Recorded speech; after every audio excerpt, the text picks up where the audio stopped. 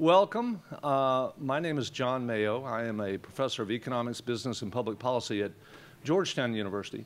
And more importantly for today's purposes, I am the executive director of our host institution, which is the Georgetown Center for Business and Public Policy. Some of you are familiar with what we do, but others, let me just say briefly that what we do is to seek to promote discussion and dialogue and debate on issues that lie at the nexus of business and public policy. Today, you can't really imagine a more vital sector in which to have that discussion than in the wireless industry. The wireless industry, of course, is one that over just a very few short years has enabled consumers and businesses to do their lives and to conduct business activities in ways that were just simply unimaginable even a decade ago. And that's very exciting, and the result has been tremendous. It's been a boost to the lives of individuals, it's been a boost to the lives of businesses and to our economy. But there is, of course, an economic reality, and the economic reality is that this is an industry that runs on spectrum. In Latin, the phrase would be sine qua non, without which not, which is perfectly apt here. Without spectrum, we're not going to have a wireless industry, and without adequate spectrum, the sorts of things that we have taken for granted, low prices, tremendous innovation and investment, simply won't happen. So today we have a goal of teeing up a discussion of how we might best move forward in that. And we are just thrilled to have a distinguished set of experts in this regard.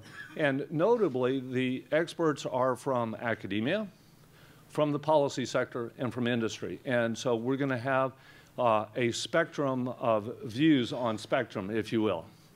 So we're excited about that. Now, let me just say a word or two about your role here today, because you may be thinking your role was simply to have a bagel and to have coffee and to be a passive participant. And that's not really what I have in mind. As I looked yesterday at the list of people that have RSVP'd to this event, I was struck, overwhelmed, if you will, by the amount of expertise on these issues that we're going to be discussing today, that of the people that are going to be in the room today. So in any other day, we could just grab a random cross-section of you, and not with meaning to disparage our wonderful speakers, we wouldn't suffer so much in our panel presentations if any three of you were up here doing a panel presentation than the folks that we have up here. So what I'd love to do is, number one, I'd like to encourage you to be an active participant. We're going to do everything we can to preserve time for you to ask Q&As and to have that dialogue and discussion. So let me encourage you to do that. In that regard, a logistical issue is that there's going to be we're recording this event. So if you would wait for a microphone to come to you so that the audio portion of your question is picked up and not just simply the answer. The second thing is we're dealing with an industry, we're talking about the wireless industry, and of course today in a modern world, conversations can occur in multiple veins, and one option is for you to participate in the discussion and conversation real time on Twitter. If you look on the bottom of your handout or on the bottom of the screen, you'll see a way to participate, which is hashtag GCBPP forum. So you can participate in that way as well. So we're encouraging you to participate in that way as well. Now, let me, without further ado, turn to our first keynote speaker for this morning, Tom Power. Tom is the Deputy Chief Technology Officer at the White House for telecommunications policy. And of course, in that role, what he does is to vitally participate in shaping, designing, and implementing telecommunications policy, including spectrum policy, for the administration. It is a tremendously important position. It's one that I think we all would like to hear from his perspective what the administration is doing in this regard to help enable the movement of spectrum into the hands of of the commercial sector where it's so vitally needed. So without, again, further ado, let me turn it over to Tom, and please help me welcome him. Thank you.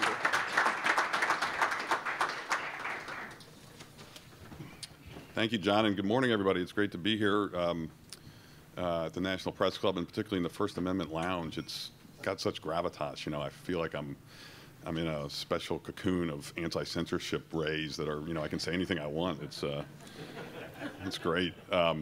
Although I know that's a matter of perspective. I look at the agenda and I see the First Amendment and I think about free speech. You're probably looking at the agenda, seeing 45 minutes allocated to me, and you're probably thinking more about the 8th Amendment and the prohibition on cruel and unusual punishment. So I will try to be lenient. It is a real honor, and as John said, there are so many experts in the room. It is great to be with you and with the 3 folks that I'll be sharing the dais with, Anna Maria and Michael and Scott, who are true experts on this, and also my friend Chris Guttman-McCabe, who's always eager to share with us what he's thinking. In fact, he's so generous. I get the good laugh. Yeah, he's so generous. He's often willing to share with me what I'm thinking. So now you got to work with me. I have some actual Spectrum jokes, and they're really bad. And if you don't treat me right, I will tell them. So. John described this event as coming at a time of an inflection point in Spectrum, and I think that's right on a number of levels. And I just wanted to share some views from where I sit, not so much as making news, with apologies to Paul, not so much making news, but just sort of giving a perspective from where I sit. And John flatters me to include me in the world of experts. I'm a lawyer by background. When I first met Anna Maria and Michael, we were back thinking about cable rates and UNEP. I'm relatively new to really digging into these Spectrum issues, and I see my job more as getting the experts to coordinate their work, both within the government and in private industry. So I'm just giving sort of a broader perspective of what, particularly the last couple of years, I've looked at from my perspective. As we all know, the president has made a big deal about pushing broadband out to the country ever since the early days of the administration, beginning with the Recovery Act and $7 billion in broadband grants. That has segued into a very specific focus on Spectrum in a number of ways, not just pushing more broadband into the far corners of the country, but also to create more robust broadband for consumers in more urban areas where data consumption just keeps going through the roof. And outside of personal smartphones and tablets and so forth, it's really exciting to see how Spectrum is transforming so many areas of our society and the economy, from energy to manufacturing, healthcare, transportation, machine-to-machine technologies. Just yesterday, Chairman Janikowski announced plans to adopt rules on medical monitoring devices via wireless. We're seeing new apps for public safety and law enforcement. It's just a really exciting time to be in this world where we see so much innovation, job creation, and productivity. The president kicked off what I kind of think of as 2 work streams in this regard. Early on, there was this recognition that among the challenges was getting more Spectrum into the hand of wireless carriers, and that begat the search for 500 megahertz.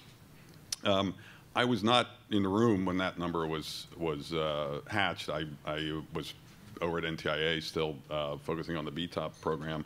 But as chief of staff at NTIA, we were going to be charged with coordinating that activity, and I did know that that would be a heavy lift, and I did know that it would take some resources. So actually my first introduction to this was when we went to the Hill and highlighted the need to search for 500 megahertz as part of our budget process going back to February of 2010 as we were preparing for the FY 2011 budget.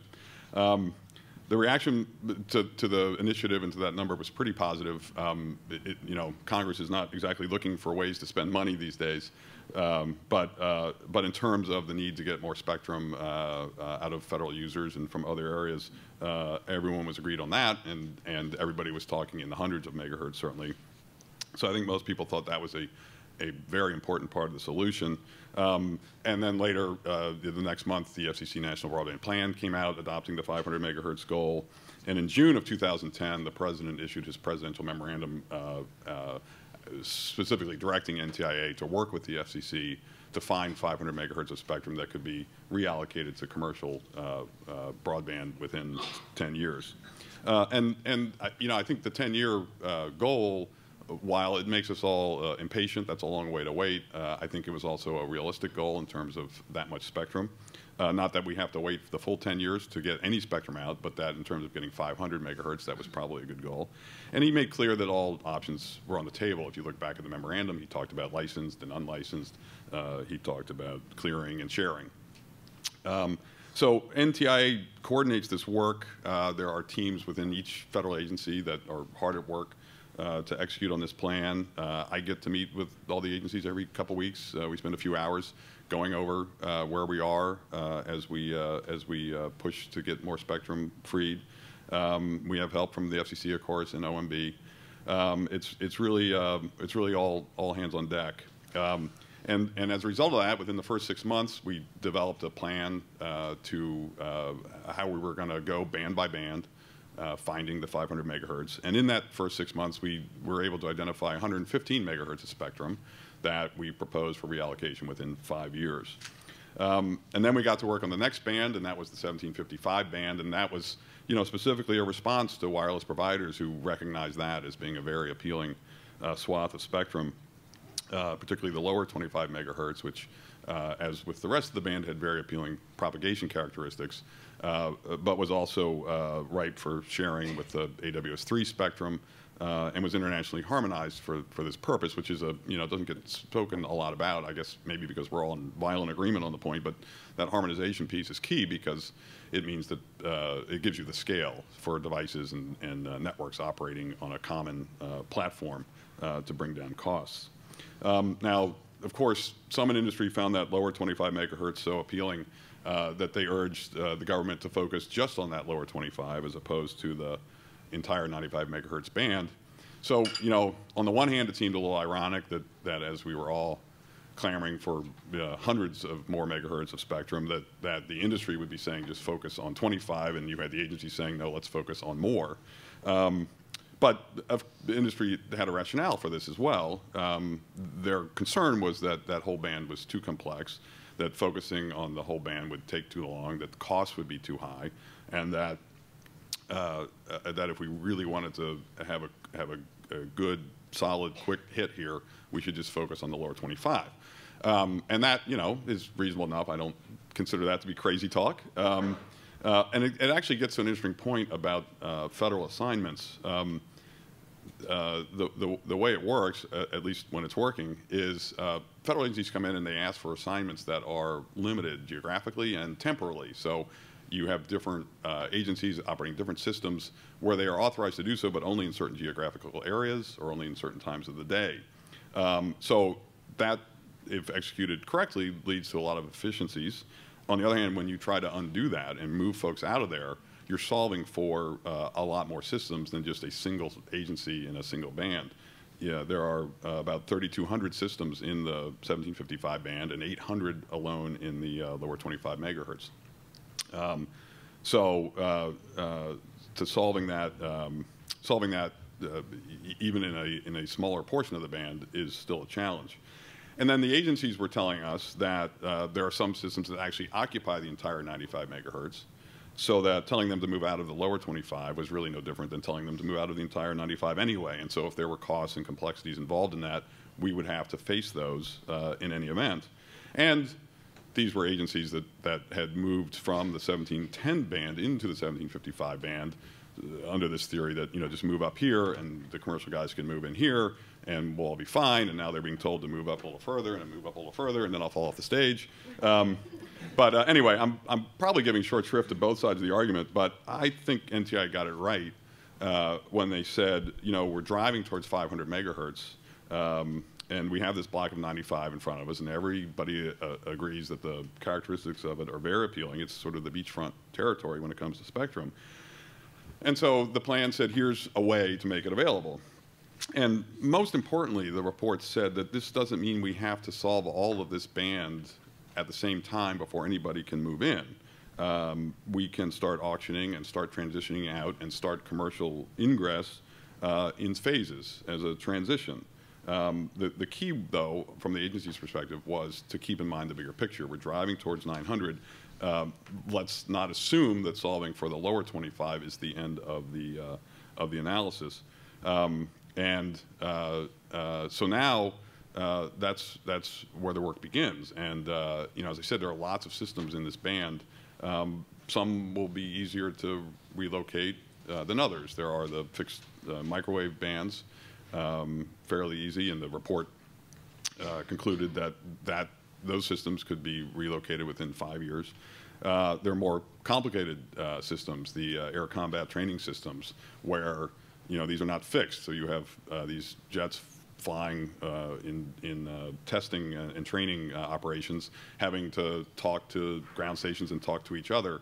A little harder to solve for those. We've got satellites in the air, satellites that will be up there for 10 or 20 or 30 years. This is not a simple change yet. You can't send a tech up to do a software change. It's the life of the satellite. And then, of course, further complicating these challenges were how do the federal agencies continue to serve their missions, whether with spectrum or ideally without, if we can find non-spectrum ways to preserve the same capabilities but free the spectrum up. And then there was the issue of cost. The agencies were asked to come up with their plans and to put a price tag with it, the cost of relocation. And the total figure was a big number, $18 billion. As I've not personally been through this process before, I understand that when this becomes real, OMB gets to get into the game here and work their magic, and that was not a part of what NTIA was doing with the agencies. So those are just the agency numbers. But clearly it's a challenge because under law, if we're going to auction the spectrum, we got to recover as much as the costs are. So, and this gets back to the industry point, which is we can't be pursuing this lofty goal if at the end of the day the law is actually going to prohibit us from executing. So now is when we're really rolling up our sleeves, and NTIA called for really tight engagement with industry. To sit down with the agencies, the individual agencies, and go system by system and figure out what makes sense given the complexity of the systems, potential costs of relocation, what kind of sharing arrangements would be possible to lower the costs. One of the terms that gets thrown around a lot these days is multi-stakeholder, but that's really what this is. And it's a bit of a challenge, obviously on a number of levels, but among other things, you know, for each federal system, there's some core of experts at an agency that knows that system and knows all the details of it. You know, from the commercial side, and I don't mean to oversimplify it for those of you who are going to be taking on this task, but I think it's a little simpler in the sense that the systems that are moving in are pretty much the same everywhere. The systems that are moving out are different. So it's a labor-intensive effort on the federal side. And my job is to work with those folks at all the agencies, along with Administrator Strickling at NTIA, and keep the focus on identifying those systems that can be moved or can best be shared. I think the reaction's been pretty good, and in the last couple of weeks, we've seen a lot of good reaction. I was pleased to see T-Mobile filing their application for special temporary authority, where they want to be able to work near federal installations to see how their systems in the 1755 band could coexist with federal systems. Verizon Wireless came out with an announcement and $5 million committed to this venture. And I know that these efforts are on top of everything the industry does to promote innovation in these ways, billions of dollars a year in infrastructure and R&D. The rollout of LTE, which is a very spectrally efficient technology. So that's all great news. There's a lot of work, but it's good news. But sharing is sort of the word of the day from our perspective, I suppose, and that can take a lot of forms. I think historically we think of exclusion zones where federal systems are given protection within geographical areas. I think in the longer term, we know that there will be different, more maybe technologically focused forms of sharing, smart antennas and sensing and MIMO or MIMO. Databases like the white spaces plan, adaptive radios, these will all factor into the mix. Bigger picture architectural changes with smaller cells, allowing more reuse out there. And of course, each of these all have their challenges. Smaller cells in particular probably means more capital expenditures to build fiber out to those cells. But it's a combination of all these efforts that I think will lead us to what can really be a win-win. So we will be continuing to lean into this effort with the agencies, and we really look forward to working with the commercial providers and all the stakeholders in this to make it a big win. I said earlier there were sort of two work streams. One, the 500 megahertz. The second is sort of the legislative package that we put together, and again aimed at getting more spectrum in the hands of wireless carriers, and ultimately more robust spectrum and broadband to the American consumer. The legislative package included a few other things of note on licensed spectrum, on creating greater incentives for agencies to find spectrum, and also the public safety broadband network. So just to kind of review the bidding there, the President first really laid the marker down on this one in his State of the Union address last year, 2011, where he talked about the goal of expanding wireless broadband to 98% of the country. He followed up by unveiling the details of what we call the National Wireless Initiative at a speech in Marquette, Michigan. And then we put together the specifics of the legislation in the American Jobs Act, which a version of became law in the Middle Class Tax Relief Act that the President signed in February after a lot of work by a lot of folks, I'm sure a lot of people in this room, I know in the administration, on the Hill, NTIA, and the FCC. A really great outcome, I think. The typical legislative process, of course, we know there are puts and takes. It sometimes feels like these issues pop up and different people are proposing different little pieces of legislative language, and they're kind of floating back and forth in the ether, and then it's like somebody just blows the whistle and we have a law, and it's like, okay, what did we get? But I think it turned out pretty well. So just to touch on a few of the individual items of that, the auctions, the incentive auctions, and I know the folks, Anna Maria and Michael, will be focusing a lot on that. I just have a few things to say on it. You know, one, thank goodness we got this done. You know, I think the FCC really are the experts at this. They've proven that over the last couple decades. But it's new, the incentive auction piece in particular, to manage the front end of that, followed by sort of the back end of the more traditional spectrum auctions.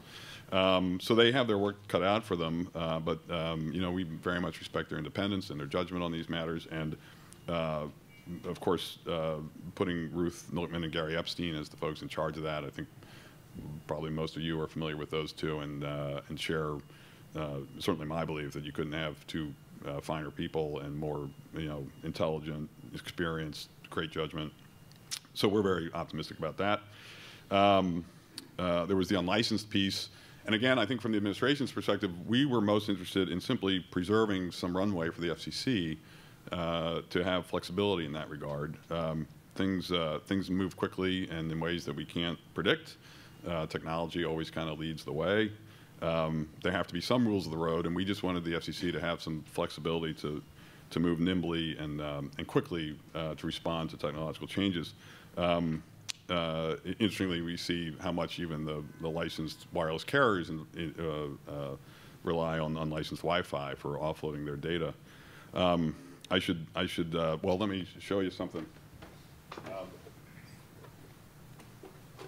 Now, you've all seen one of these before, of course. This is my personal iPad. It's a very special iPad. Probably can't tell. It is 3G enabled.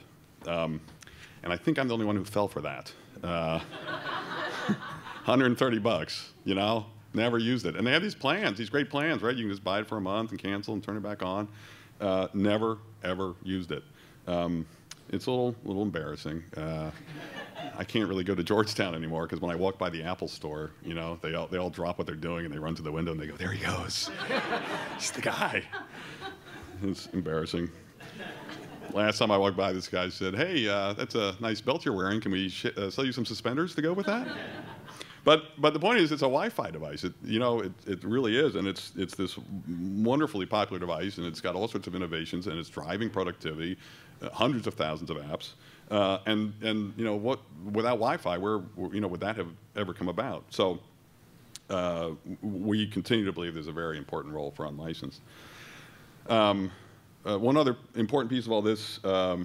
The Commercial Spectrum Enhancement Act and the changes to that act that we brought about in the new legislation.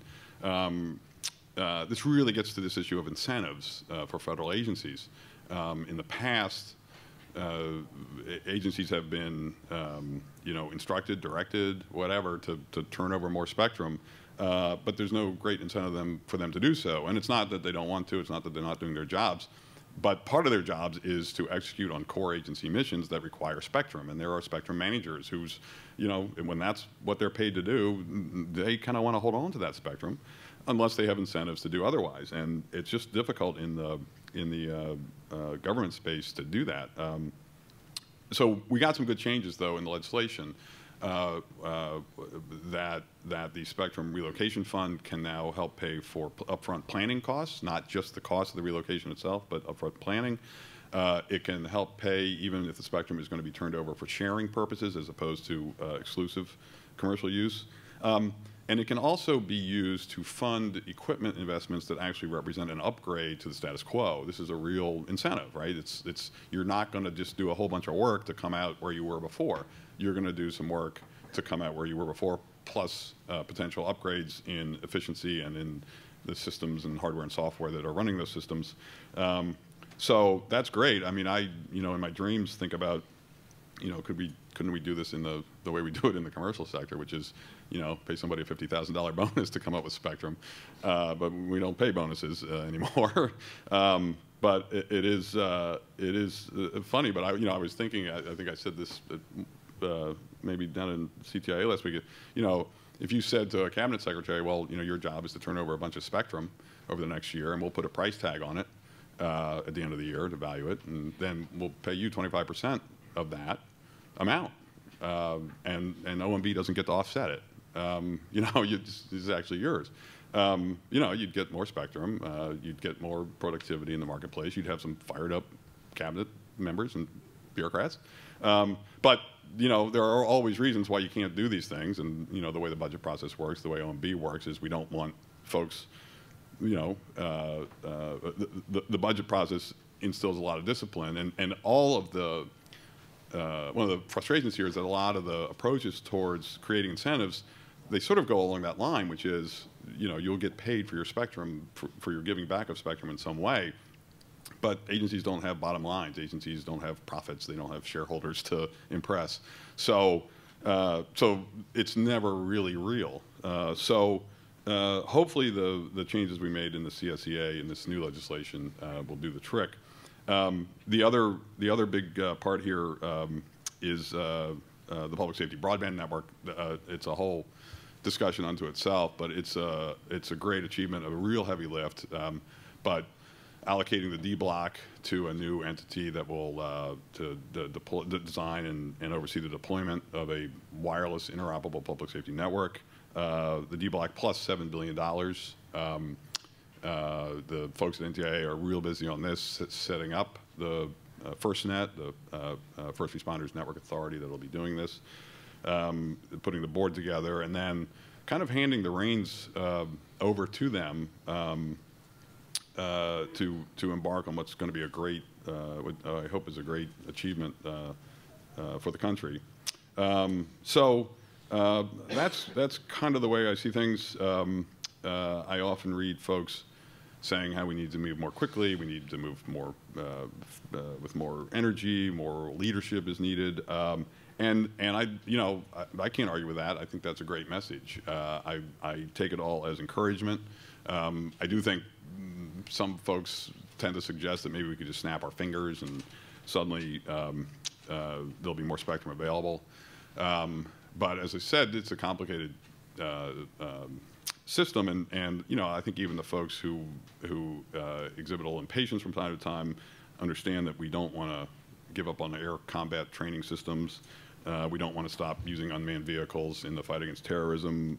We want law enforcement to have video surveillance and other important systems that rely on spectrum.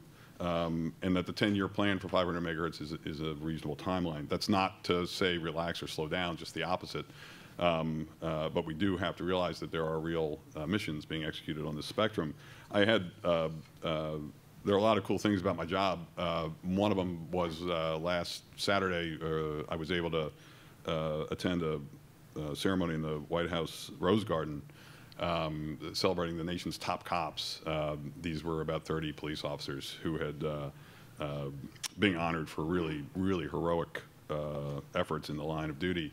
You know, I don't have the privilege of working side to side with them, but I do have the privilege of working side to side with the folks who manage the spectrum that allow a lot of our first responders and other of our nation's heroes to do their job. And you know, they take those jobs really seriously, and that's what they're paid to do.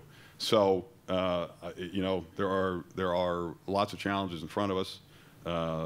There are, but huge opportunities, obviously, for the nation in terms of our convenience, but especially in terms of the economy and productivity. I know we can improve things on the federal side. The GAO came out with a report a year or two ago identifying situations where federal agencies had assignments that they weren't using and didn't know about. So you know, there's clearly efficiency to be had on the federal side. We will keep pushing on that and really look forward to working with the commercial side and all the stakeholders to make this a big win for all of us. I think we are truly at an inflection point, as John has put it, and it's a really wonderful opportunity for the country.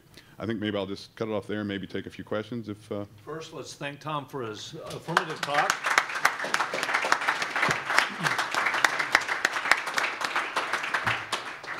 Tom and all the speakers have graciously agreed to take some questions. So again, let me remind you that we encourage your participation. There are microphones that will be available. If you'll just simply raise your hand, a microphone will come to you. And then if you would, just so that we know the diversity of folks in the room and where they're from, identify yourself and then ask the question. Paul Kirby with TR Daily. Tom, you talked about leadership. Commissioner McDowell last week at CTIA said that he thinks the administration, the White House should show more leadership in basically urging the federal agencies to relinquish spectrum. I just wanted to give you a chance to respond to that. Well, you know, like I said, you know, it's great that folks are impatient and are pushing us. But I will tell you the way I think about that is like if I'm a football player and I'm breaking down the field, heading for the goal line, and the crowd is yelling, "Go, go, go faster!" Yeah, exactly. I'm doing it. We're doing it. You know, I welcome. I take it as an encouragement, and I welcome the encouragement, and I'm optimistic about the outcome.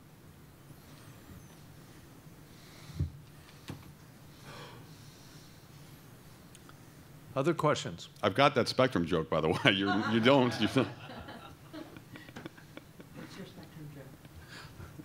Morning, Todd Shields, a reporter with Bloomberg News.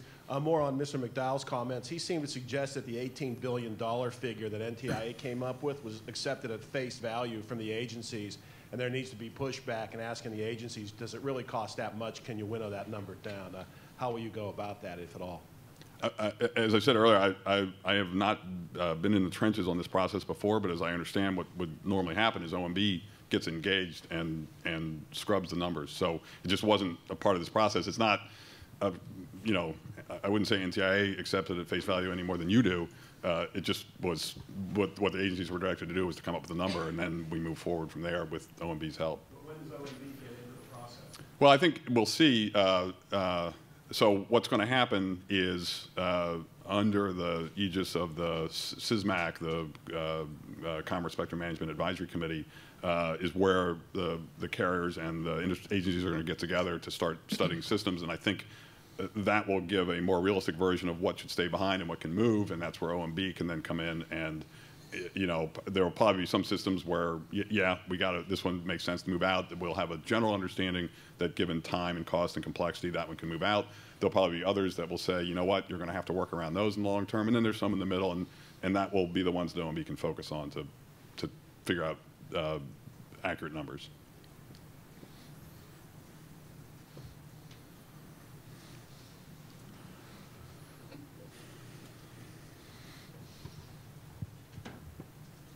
Good morning, Tom.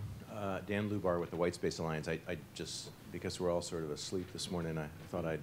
Did I do that? No. You're the most lively thing in the room, in my opinion. But the point I was just going to ask about, that bipartisan committee that the House has set up on that Spectrum Working Group, I just want to get you to talk for a minute about, leaving aside the fact it's election year, what do you think that'll look like? It looks like the Hill is getting more engaged and involved in spectrum policy issues. Love to hear your opinion on what that'll look like in the future. Yeah, we have not engaged with them yet. I think it's great. I think getting a group like that engaged and on the ground and really digging into the facts can only be a good thing. But we haven't engaged directly with them yet. I think they're still putting the pieces together, but we certainly look forward to working with them.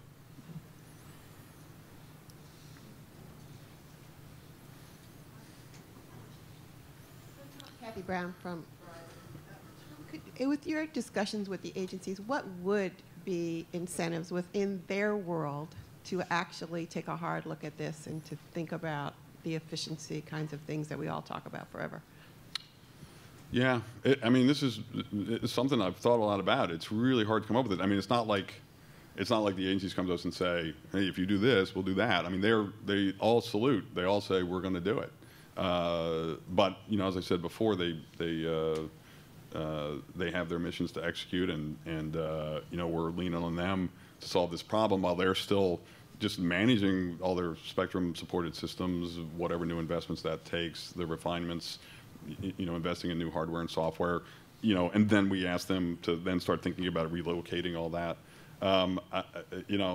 This is my personal view, is what I said before. I mean, it's how does it work in the private sector? It's like, it's bonuses, right? Isn't that how we do it?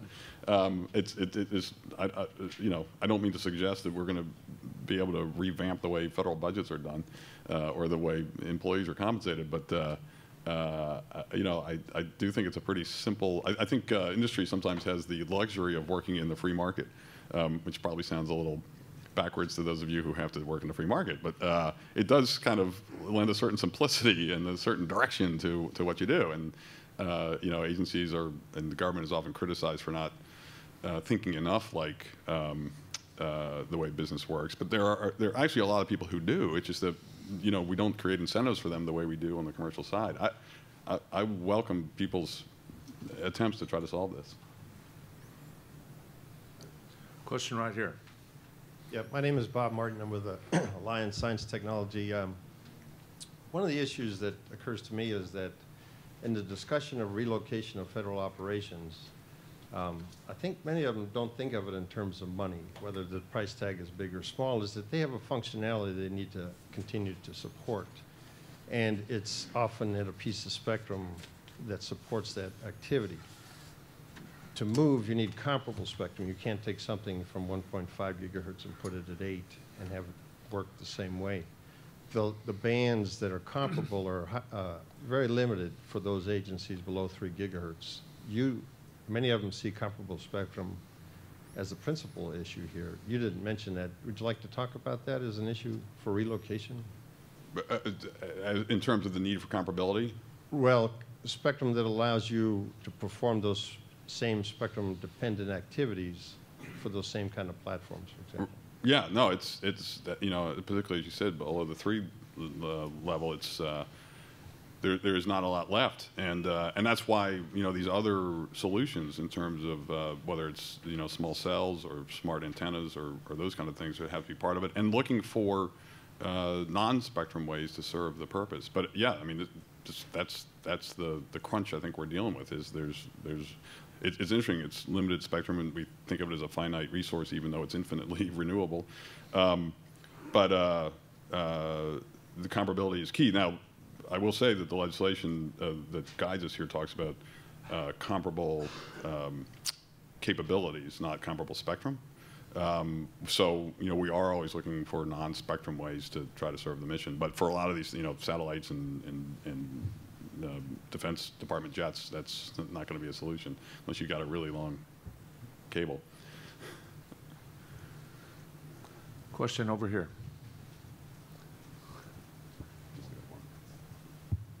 I am T.C. Sadek. I'm a reporter with The Verge. I'm just curious, is there anything that prevents the government, or if there is, what is it, that from asking carriers for regular audits of their spectrum utilization to prove efficiency in a transparent manner?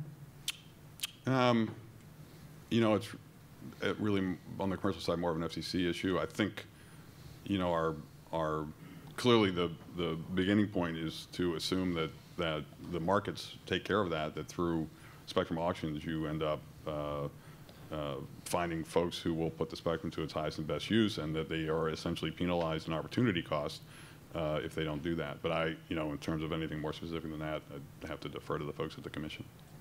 I think we've got time for one more question, then we're going to leave final word to Tom.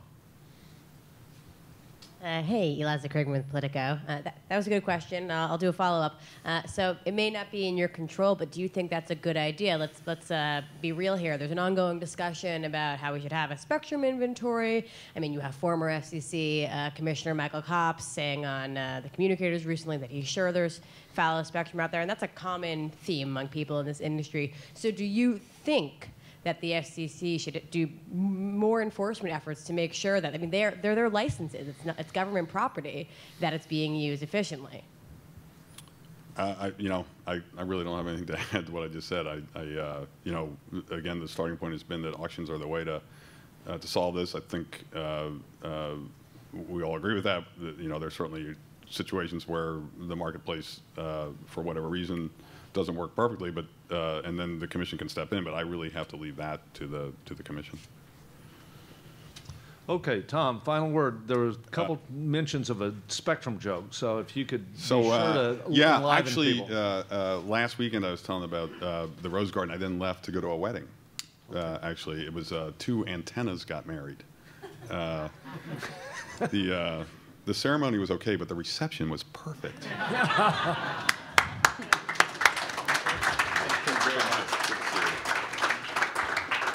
Tom, thank you very, very much for sharing your time with us today. We really do appreciate it. The special iPad. The special iPad goes with you. We could raffle it off as a gift, I guess. Okay, we should transition to the panel, and as they are coming up, I will filibuster and offer a couple of remarks. The title of today's event is Spectrum Policy, Emerging Issues at an Inflection Moment. And Tom, the word that I got most excited about in creating that title was the word inflection, or inflection moment. And Tom very graciously picked up on that. I think we really are at an inflection moment. We know that with the initial passage of the and advance of the National Broadband Act and the 500 megahertz goal, a lot of very visible attention went to getting the legislative authority for incentive auctions. A much less visible effort was undertaken, and as Tom described, by the administration. Other efforts exist, things like secondary markets, in which you can move or conceive of moving low-valued spectrum to high-valued uses.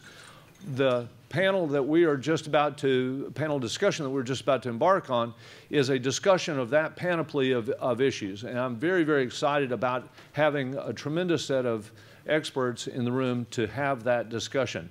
The first, I'll introduce them each prior to their individual remarks, and we'll take a few Q&As right after each speaker, and then we'll open up to a more general discussion. The first speaker is Professor Michael Katz. Michael is the Sarin Chair of Strategy and Leadership at the University of California, Berkeley.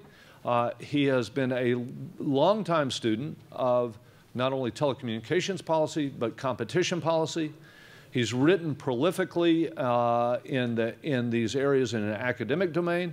And what is really, I think, a compliment to his versatility is that he feels also comfortable contributing in a policy domain. He's been the Deputy Assistant Attorney General for Antitrust at the Department of Justice, and has served as the chief economist for the Federal Communications Commission. So he's contributed both to the academic domain and the policy domain. He's an absolutely lucid voice for bringing good, solid, and sometimes complex economics through the policy filter, which sometimes requires just a simple clarity. And so we are just delighted to have Michael here. I will tell you that he's had a very busy travel schedule. He was in Finland earlier this week, and I think he flew right over Washington back to California, and then graciously agreed to come back to join us. So please help me welcome Professor Michael Katz.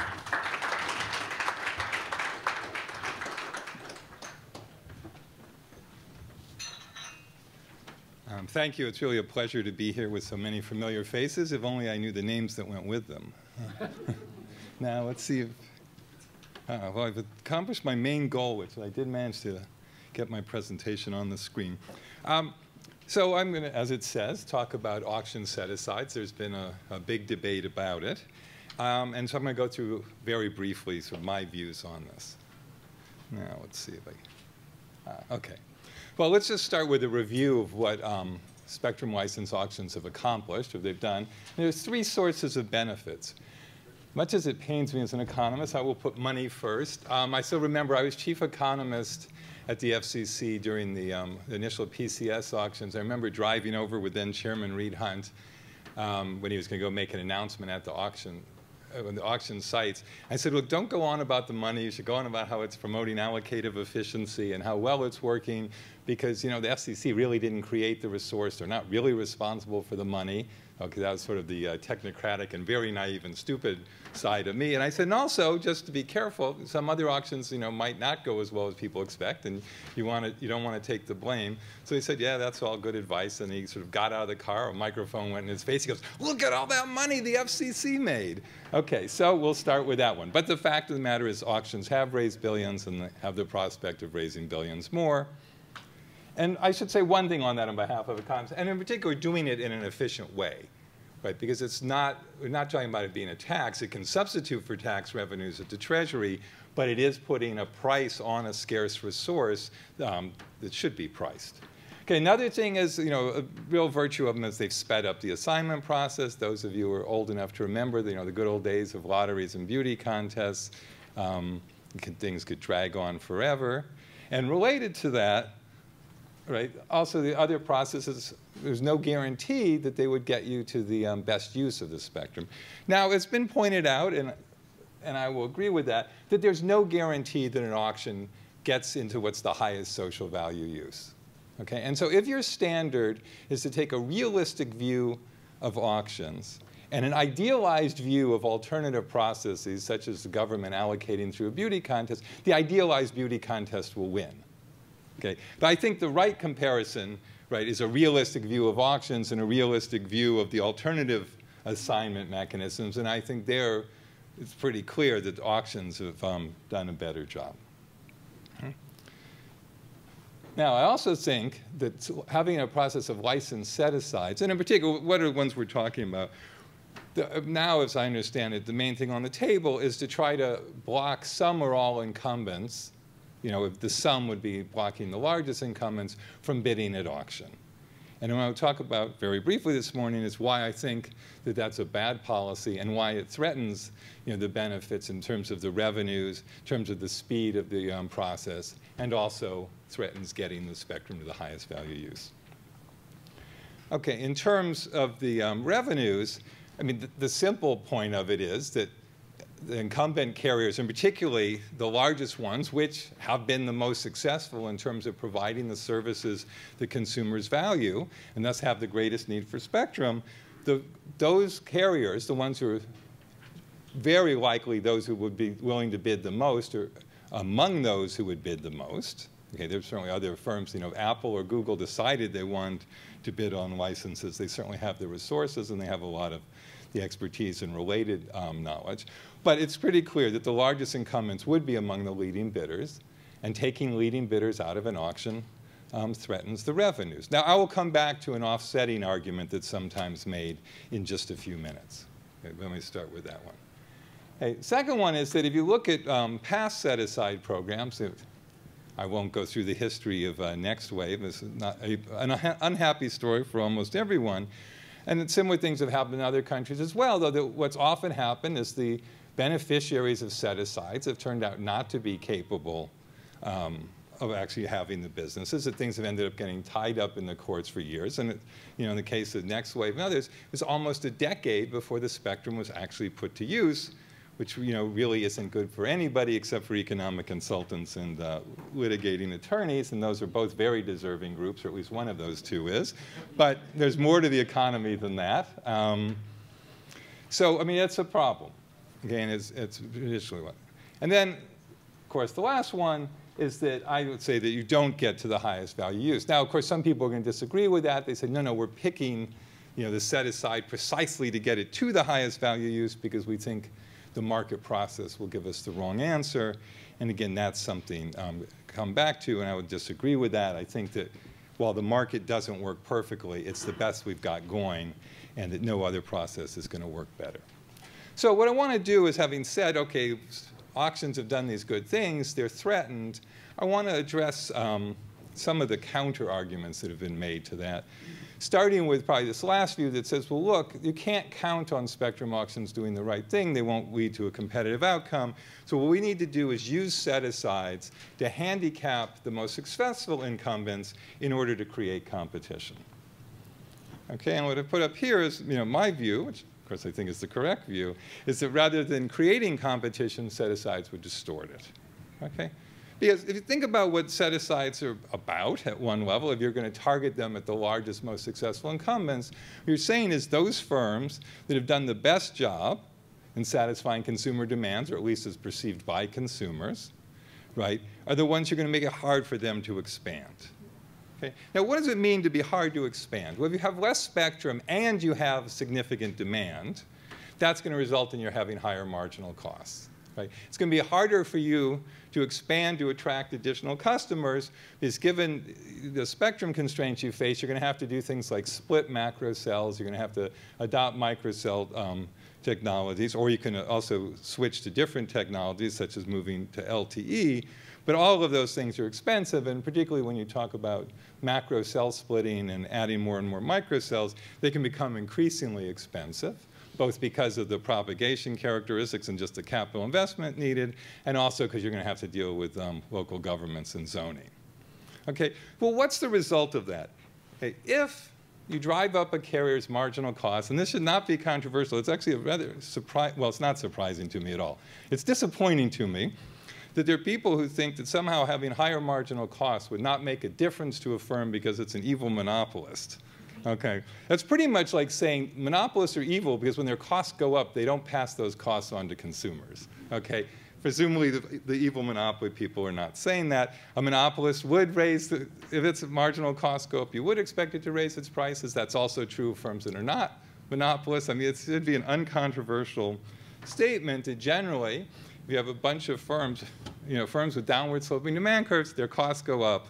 That makes it less attractive for them to try and get additional consumers, which means they're either going to charge higher prices or have lower quality than otherwise. So the bottom line is this is not just about the, the welfare of the carriers. It's about consumer welfare, and making it harder and more expensive for carriers to expand is going to hurt consumers. Okay? It's going to hurt consumers. You see about the broader effects. It's going to hurt consumers directly, as purchasers of these services, and it will also hurt consumers indirectly in terms of if you're consuming a service that itself relies on wireless services.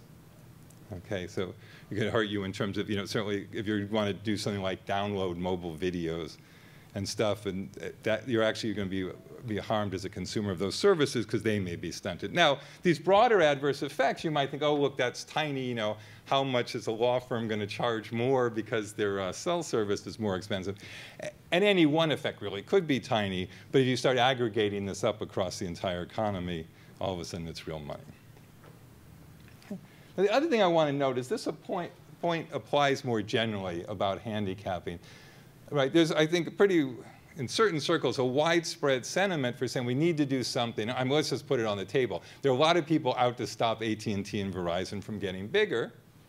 Now, if what you're talking about is they're getting bigger through mergers, certainly I agree that the appropriate thing to do is conduct antitrust review and look at the mergers and assess whether they're pro or anti-competitive.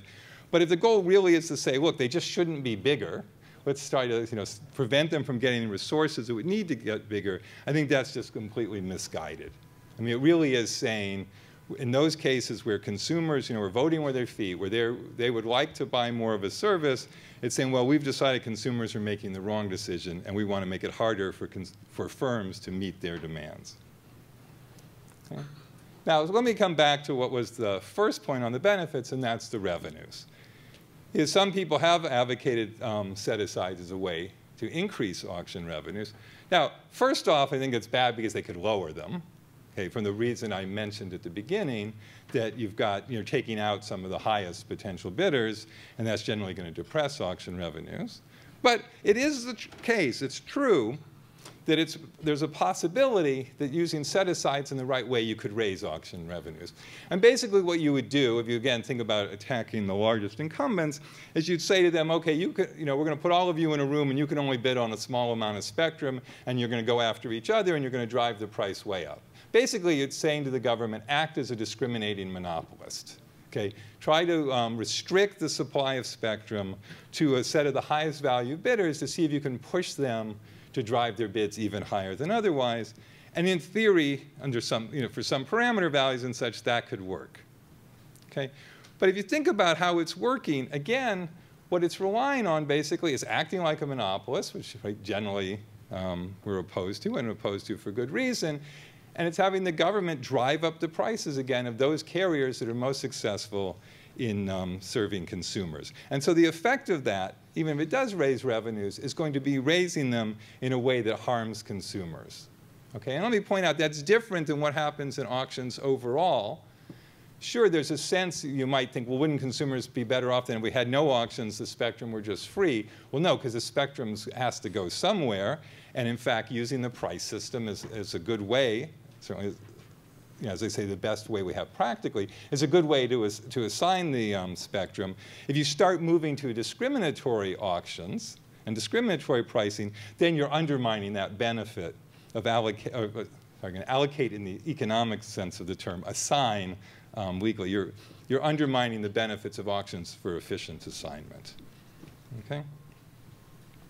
And then lastly, let me talk about warehousing, because that's the other reason that's been given. In terms of the theory, it said, well, look, the argument would be, well, it's fine, markets often work well, the argument would go, and it would send things to the highest value, but there can be a difference between social value and private value, and proponents of the warehousing theory are concerned. They say, well, what's really going on is the largest incumbents are trying to sit on the spectrum and just keep others from having it. And it's true, the value to them is very high, but the value is not that they're getting the spectrum to serve consumers. The value is they're blocking competitors. So that would be the theory, and one of the predictions of the theory, I guess, is that the larger you are as an incumbent, the more you do this. And I would say, I think that generally the facts don't support it. The biggest thing I would point to, and actually I can even anticipate a question coming since there's those earlier ones asked about, well, are carriers using this stuff efficiently, or is the spectrum crunch an illusion? I think the most telling fact, and that's when we just focus on that one, is that the largest providers spend a lot of money increasing their capacity. Now, not all of their network investment is for capacity. Some of it is to improve quality. There's coverage builds. But my understanding from talking to them is and looking at their financial statements, they're spending billions of dollars a year increasing their capacity. Okay? And of course, they're doing that because their traffic volumes are going way up. If you really just wanted to sit on this stuff, you wouldn't be making those investments. Right? Again, I mean, think about LTE. We think about it as something that can bring much higher speeds, and it's an improvement in quality. But another big feature of LTE is it's much more spectrally efficient than the 3G technologies. So my view is, if you look at it, that the facts just don't fit the warehousing theory. Now, you could tell stories about almost all of these things and twist them to make them consistent with warehousing. But then the question is, okay, but where is really convincing evidence of warehousing as opposed to any counter evidence you can try to undermine? And certainly in my case, I have not seen any evidence that people could point to that I think holds up at all as evidence of warehousing. One thing people like to point to is say, well, isn't there spectrum that's not being used right now? My understanding is, yes, there is. That's not evidence of warehousing, because in fact you need to do capacity planning, and you've got to plan things long term. There's nothing wrong with this. Now, I guess maybe, though, it's not on the slide, but I'll finish by saying I think the biggest objection I'd have to the warehousing theory as a basis for license set-asides is there's a lot better ways to go after this, and namely antitrust. And I will say, and I've been at both agencies, both the FCC and DOJ, and I think that's something, the responsibility should lie squarely with the Department of Justice, not the FCC. I think, and it pains me a bit having been at both, but the DOJ, I think, clearly is a more appropriate antitrust agency, and that it can look into this. I mean, there are antitrust laws that govern exclusionary behavior, and if one thinks this truly is exclusionary behavior, then prove it. Okay, and so I would say that's one thing. The second one I would say is, if you're concerned about warehousing, the other thing to do is just keep working to get more and more spectrum out there, because of course the more spectrum out there, the harder and the more uneconomic it is to engage in warehousing. Thank you.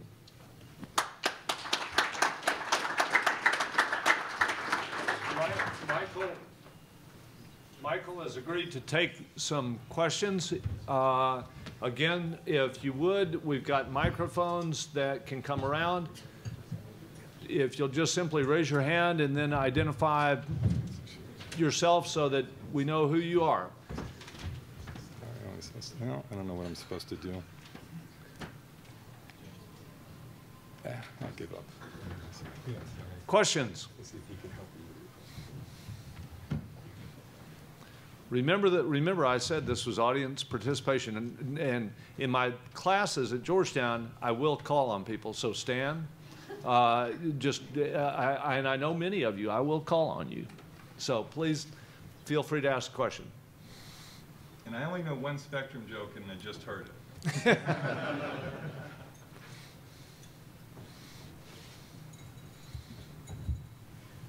We're waiting for the free-for-all afterward, I think. Okay, why don't we then move to Anna Marie Kovacs. Let me introduce Anna Marie. She is currently serving as a visiting senior policy scholar at the Georgetown Center for Business and Public Policy. And prior to that time, she, for many years, was, you will know, many of you in this room will know, that she was perhaps the leading financial analyst in the country focusing on telecommunications policy, the role of regulation, the role of federal legislation on affecting investment in the industry, on affecting the shifting shares of consumers and across the various vendors. She was a voice that many, many people in this room and in Wall Street looked to get a sense of the impacts of regulation on the investment community. Now, are we ready? Okay. So without further ado, Anna Marie Kovacs. Thank you very much, John, and thank you for the opportunity to participate here. What I'm doing is really just giving you a case study to talk about some of the same issues that Michael talked about. And having not seen this paper this morning, I'm glad to see we are more or less aligned, which is always a good thing.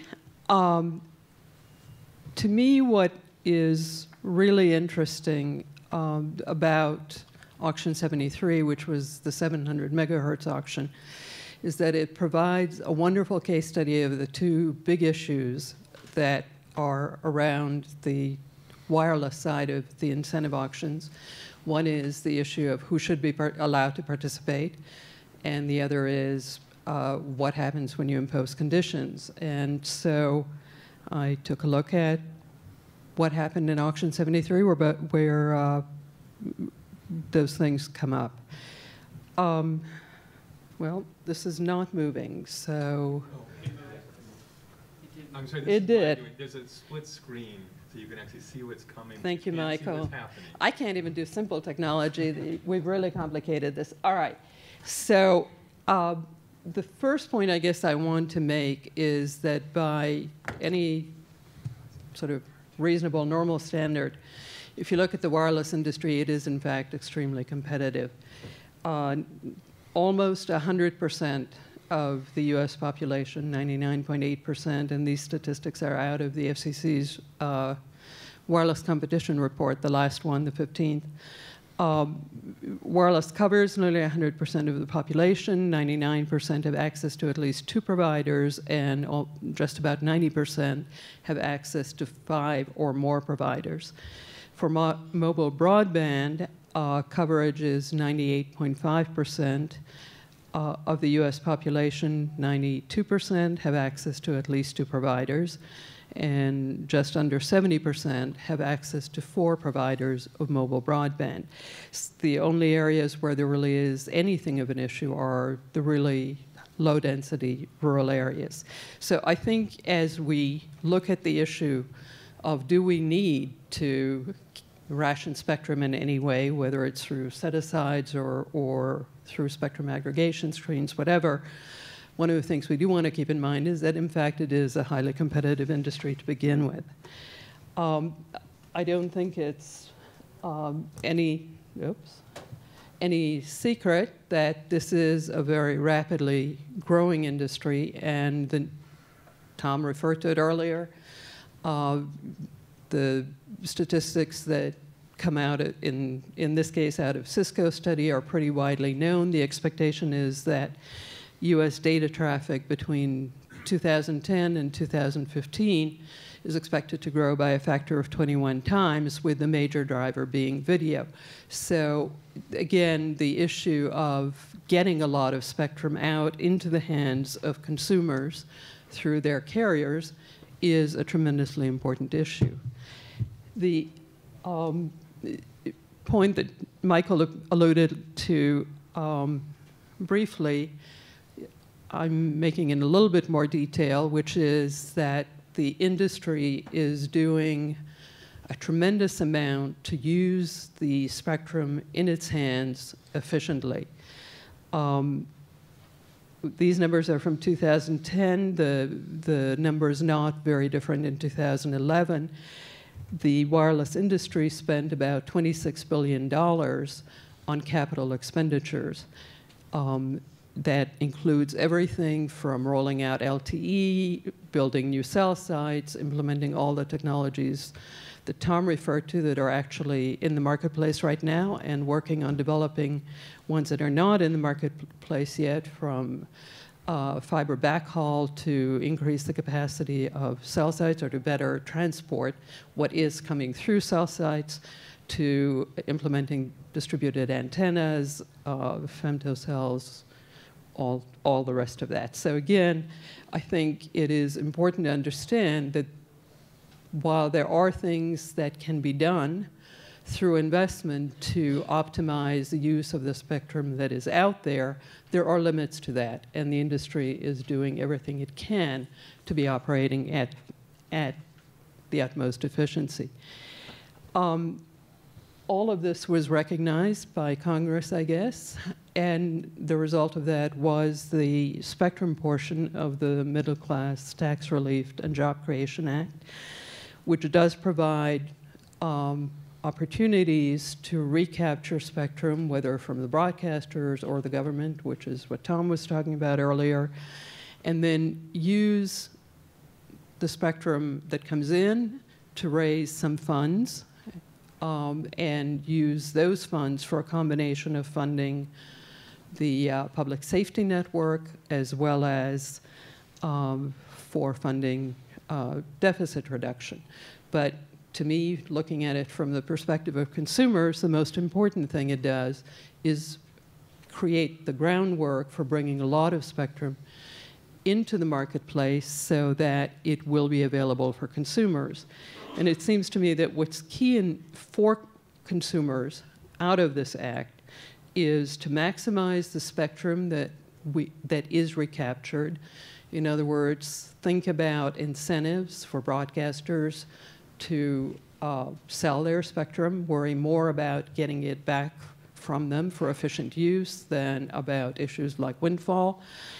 It is important to get auctions going quickly and to provide incentives to those who buy the spectrum to get the spectrum into use quickly.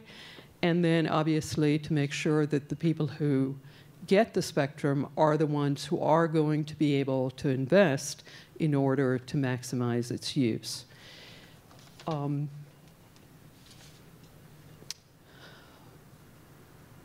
The next few slides refer to Auction 73, and it seems to me that there were several very important lessons out of that auction. One of them was that small players actually did amazingly well in Auction 73. And before going into that, I think we need to think about who did and did not participate. Two of the major players, Sprint and T-Mobile, for whatever reason, chose not to participate at all. So two companies, wireless providers, who at the time had 32% of the subscriber base, sat out the auction. The reason I bring up this point is that what it tells me is that you can't really try and plan an auction around parties who may not show up. You have, as the FCC, you really have no control over who will show up, and so all you can do is open the door wide, hope that everyone does come, but make sure that you've laid the groundwork for something that's going to operate efficiently, no matter who actually chooses to participate. And there were other examples as well in that auction. The most striking one in terms of a company that in this case very badly wanted to participate but couldn't.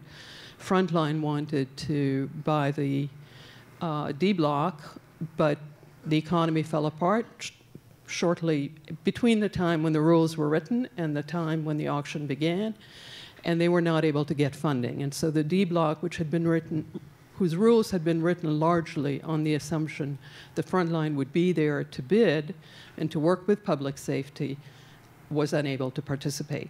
So with all of that as background, what I'd like to say that in spite of the bad economy, in spite of companies that the FCC no doubt hoped would participate didn't, the auction actually had 214 qualified bidders.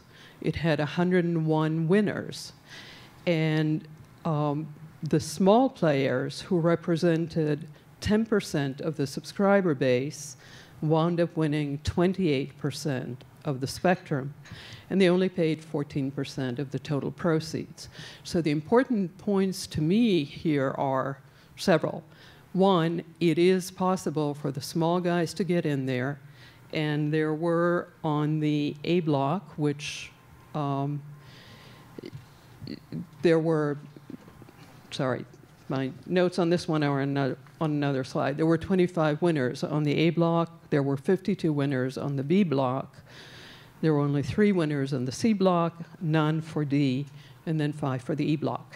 But again, the two key points here are they came in, they were able to win a lot, they were able to win a lot at prices they could afford, and actually, as far as I can tell from looking at these statistics, wound up doing a lot better than AT&T, which represented 27% of the subscribers, but only won 14% of the spectrum. And that, in some ways, is particularly, I guess, unfortunate from their perspective, certainly, or their subscribers, because when you look at who among the companies has how much spectrum, the largest carriers, AT&T and Verizon, each have roughly 60% of the industry average. T-Mobile, and this is including, I included in these statistics the transfer from AT&T to T-Mobile that resulted out of their failed attempted merger. T-Mobile has wound up with somewhat above the average, and Clearwire is sitting obviously on a huge amount of spectrum, depending on how you look at their relationship with Sprint. That combination has more than twice the average.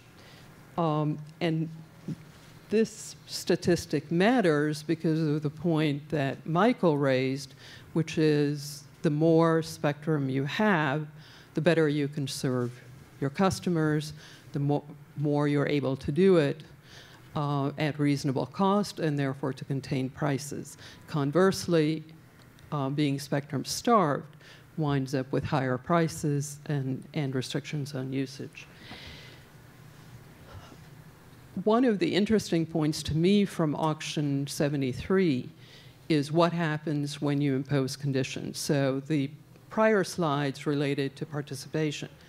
This one relates to the impact that conditions can have on prices, and the slides have two lines. And let me begin by saying that I agree with what Tom said earlier, and what I'm sure Michael, having been at the FCC, feels as well. It is very much an expert agency and does have tremendous expertise. Nevertheless, in this instance, they radically mispredicted the valuations that were going to result in the auctions. The darker line on the left in each column in each case is the price per megahertz pop that the FCC predicted. The lighter line is what they actually got. If you look at it, they predicted that the highest valuation would be coming in for the A block at 55 cents, for the C block at 74 cents, and then for the A block at 55. In fact, the lowest valuation they had was for the B block at 41 cents per megahertz pop. As it turned out, the A block, like the B block, had no conditions attached, but the A block had interference issues from broadcast, channel 51. And so the A block's valuation, while higher than the FCC predicted, did not skyrocket. The B block, which had no interference and also had no conditions attached, wound up bringing in $2.68 instead of 41 cents per megahertz pop. And that was by far almost a factor of 4 times the valuation on the next highest spectrum block.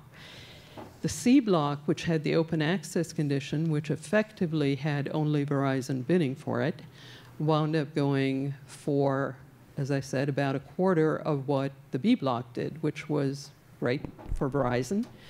But there was no inherent reason in terms of the spectrum. It was unencumbered, it was national, it should have been enormously desirable, and yet it wound up bringing in far less than the B block. So to me, looking at the numbers from this auction, it is very clear that putting on onerous conditions that are not sort of the normal, yes, whoever buys has to have, you know, normal operating financial character, whatever sort of requirements, but going beyond that, I think winds up resulting in major distortions of the market. So my final point, and this is one Michael made as well, is that you really need to think about the issue of spectrum rationing from the perspective of the consumer and think about whether it actually is really helpful. I think folks who talk about set-asides have this sort of well-intentioned idea that if you just wind up keeping the big guys out of the game and you make spectrum very cheap and you give it to new entrants or the smaller existing entrants, somehow you're going to get all of, well, not all, but a lot of the big guys' customers to go over and to the new guys, and you're going to have this wonderful sort of competitive nirvana. I think it's not impossible, but it doesn't strike me after nearly 3 decades of looking at companies as something that's actually very realistic. I think what happens is the large companies, because they are spectrum deprived, do wind up having to ration spectrum to their users, their quality deteriorates, their prices go up.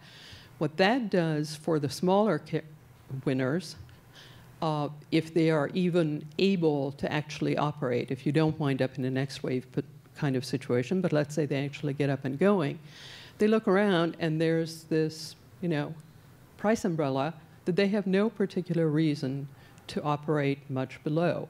So their customers, they don't have a lot of incentive to provide their customers with lower prices or better service because they're not getting a standard that's better being set by the larger companies. So bottom line, both in terms of what the auctions can do for public safety and treasury, in terms of the money they can bring in, but also in terms of what they can do for consumers, it seems to me that open auctions, neutral auctions, that welcome all bidders and do so without any attempt to sort of skew the market, that those are really the best. So the bottom line is maximize participation, try and get everyone to participate, but leave the door open for everyone.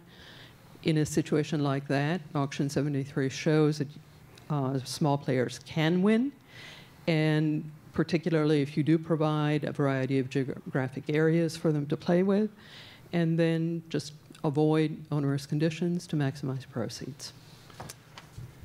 Thank you very much, Anna Maria. So again, this is the opportunity to ask questions.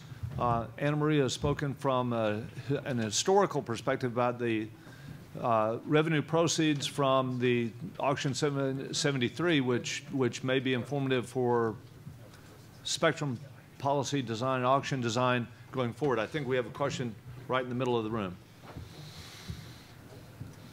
And let me go ahead and open it up to questions that might go both to Anna Maria and Michael. We're going to replow that.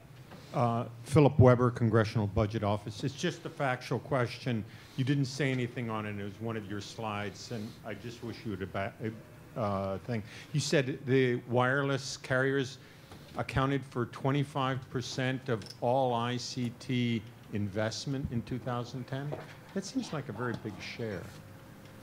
I'm sorry, I need to actually go back and look at that. But yes, that is my understanding. Question right here. Bob Martin with Alliance Science and Technology. I'm curious. It was CapEx as percent of CapEx. Go ahead, Bob. I'm sorry. In regards, either panelists, on potential restrictions on future auctions, it seems like spectrum demand is in large part driven by offered traffic, which is associated with population densities. And so one thought is you can put more spectrum out there to a degree, but when you take it away, as Mr. Power pointed out, someone has to get out. And if it's driven by population centers, do you see any future or value, or what would you think about a notion of putting spectrum out there that was focused around, say, the top 200 metropolitan areas where the demand might be greater, and the rural areas that already clearly have enough spectrum to support the population and the offered traffic in the rural areas, that people there who use the services in that spectrum wouldn't necessarily be dislocated to the point that I made earlier about how difficult it is to clear spectrum for an auction. Does that make sense?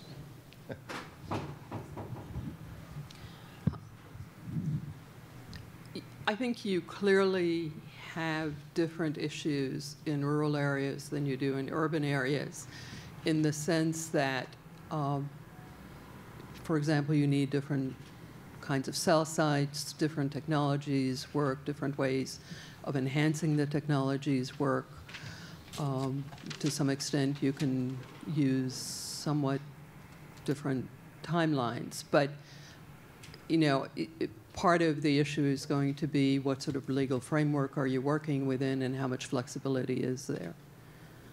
So as I would say, if a fair summary of your question is, would it make sense to target the clearing or sharing efforts, whatever, with federal users in the places where there's the highest demand, which typically is the densest areas? I would say yes. The only questions I think that would come up is, you know, Maria is saying, is are there things, sort of legal issues that somehow cut across geographic areas, or is there some reason, you know, are there technological issues that you have some sort of integrated network nationally? But to the extent that they're localized uses, I think it would make complete sense to focus on the places where there's the most scarcity. I mean, to put it another way, I would certainly not be holding up the other auctions, particularly the broadcast auction, to coordinate the timing with some of the federal clearing that could take a decade. I mean, the point is to get going as quickly as possible within whatever legal options the FCC has. Just to follow up, is there your experience and sense that there's any currency to that notion between carriers and commercial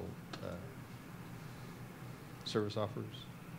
Well, I mean, if you ask, my understanding certainly is that carriers are much more concerned about spectrum generally in urban areas, and I don't know if for some other reason they have a view on sort of, you know, localized clearing and sharing by federal users or not. But certainly their needs, as I understand them, are much more focused in urban areas. I mean, I don't know how the carriers look at it, but the way I look at it is we've had a series of auctions over the years of various slices of spectrum, and I don't know why we couldn't do that over the next decade as well. As, you know, again, given the restrictions, for example, the reverse auction to recapture spectrum from the broadcasters can only be done once, so that certainly places a constraint. But you know, clearing federal spectrum separate on a different timeline and auctioning it on a different timeline, to me, not having the operational issues of either the FCC or the companies, to me that certainly makes sense. Let me maybe add one observation, and that is with respect to the urban and rural. I think your observations are completely spot on in terms of the constraints in urban versus rural areas.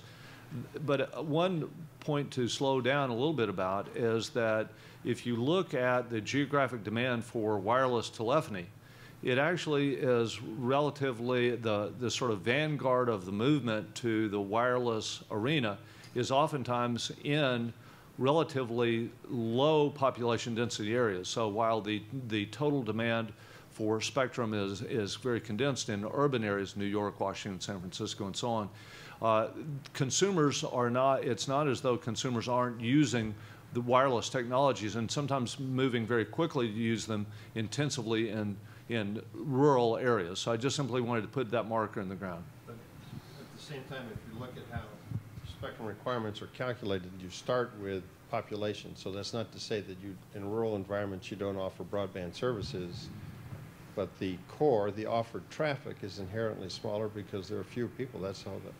Well, no, but just to pick up on John's point, but the mix of services people are consuming, if you look at telecommunication services overall, can be different. And I take it John's point is that if you get into a rural area, the most efficient way to provide very high capacity broadband that you might in an urban area provide over fiber, in a rural area you could be doing wireless, so that even though the population density is much lower, there certainly could be a higher demand per capita. Now that said, my understanding still is that carriers face more pressures in urban areas today, but it's definitely a factor that has to be considered. But I think what you also want to keep in mind is that in urban areas, you can use smaller cell sites, for example, so higher frequencies are much more practical than they are in some rural areas.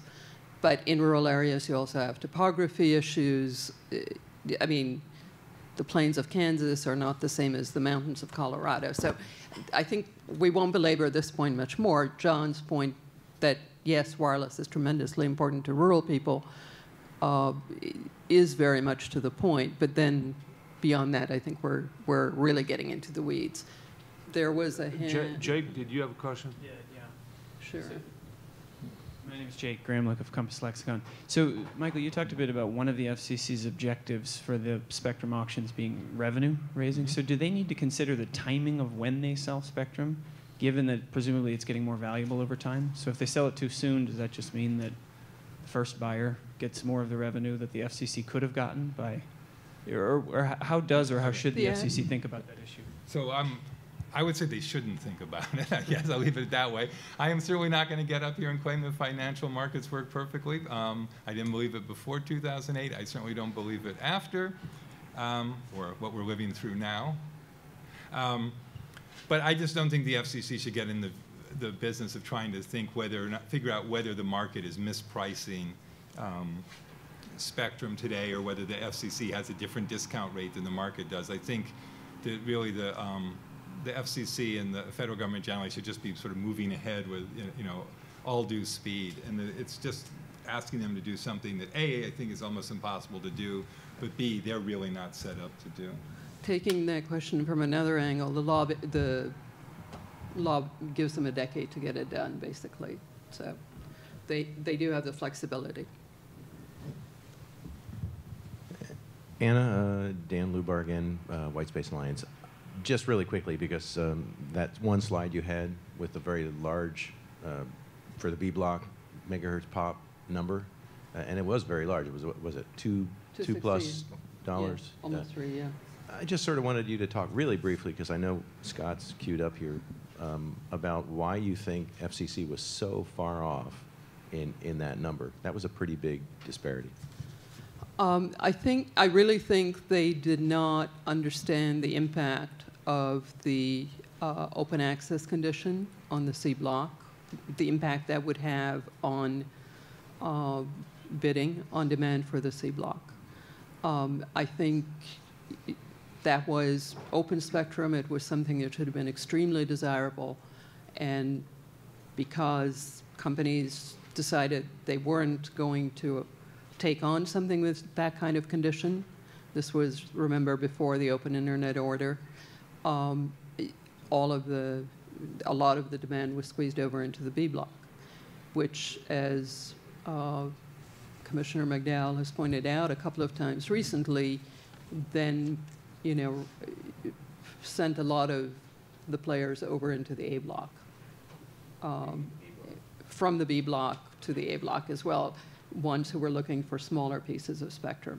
So you sort of got a concatenation of carriers who weren't going to go for a national, who might have gone for B, wound up going for A, because carriers who would have otherwise gone for C wound up going for B. So you got a lot of distortion. Bottom line was, still, as I said, the small players did wind up doing extremely well. But the total take out of the auction, I think, was less than it could have been had the C block not had that particular condition. Yep. Sure. John Mansell, consultant.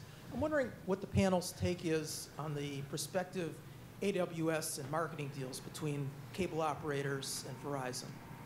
I'm sorry, I didn't hear you. Can you repeat that? Yeah, sorry. Can you give us your take on the prospective spectrum and marketing deals between between the cable operators and Verizon?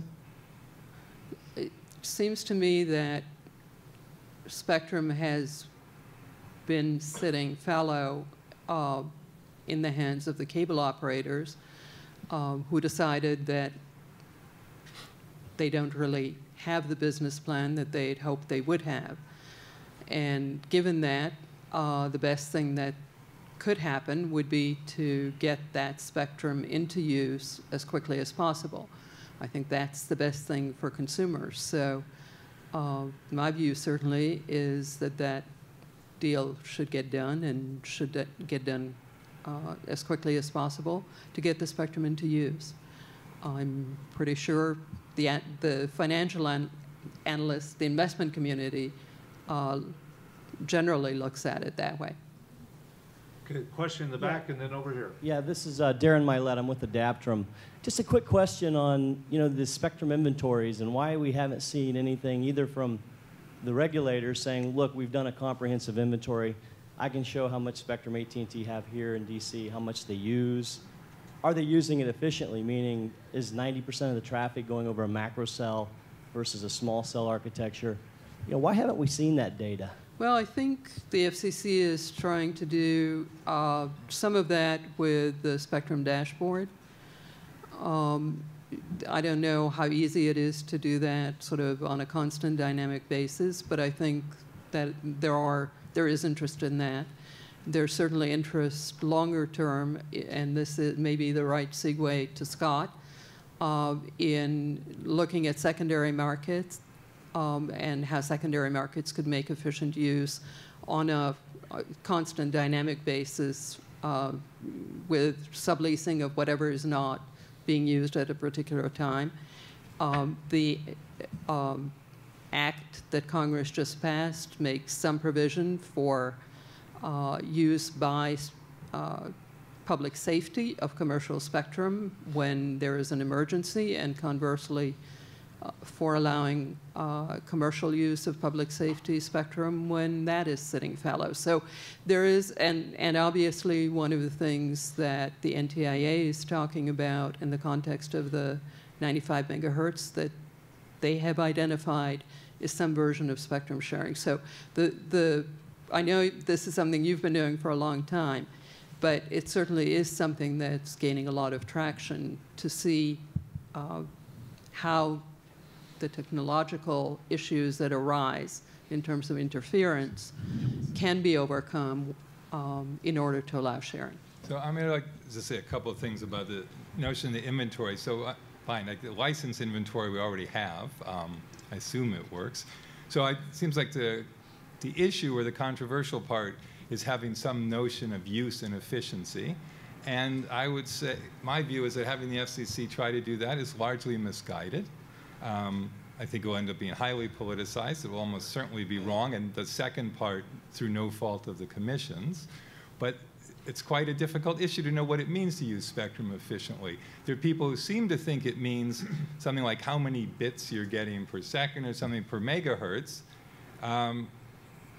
without any regard for the cost, which is, I mean, it's just the wrong measure. Otherwise, what you should do is go to very high frequencies, have microcells on the order of a foot or two apart, and there's essentially unlimited spectrum, and there's no reason to be complaining about any of this. So if that's your measure, you can say, oh, we'll just declare victory and go home. So, I mean, an appropriate measure of efficiency has to take into account the other costs associated with the network, also has to take into account the traffic patterns and everything else, right? I mean, often, or, you know, here certainly carriers will say that they have to build to the peaks. Now, that's not to say that, you know, well, as long as you're using it at peak, it's efficient. Because obviously there's a question what happens off peak. There are questions about sharing. There, I would say, a more productive place, I think, to look, rather than trying to look over the shoulders of various license holders and say, are you using it enough, would be to look at secondary markets and ask, what are the obstacles to secondary markets of functioning more effectively? Because I think that is something where there's a fairly broad consensus that secondary markets generally have not been smoothly functioning, and I think a lot of economists would be disappointed in them. So I would look there rather than try to decide to sort of do our own network engineering, decide if we're happy the way people with really massive networks are using them. Let me say that we have time for 2 quick questions and answers, then I want to move to our third panelist, please. This is TC with The Verge. Do you feel that the usefulness of the A and B blocks is limited by the lack of interoperability, and should the FCC step in and require it, as the smaller carriers have been asking? I don't have a tech view on the technical side.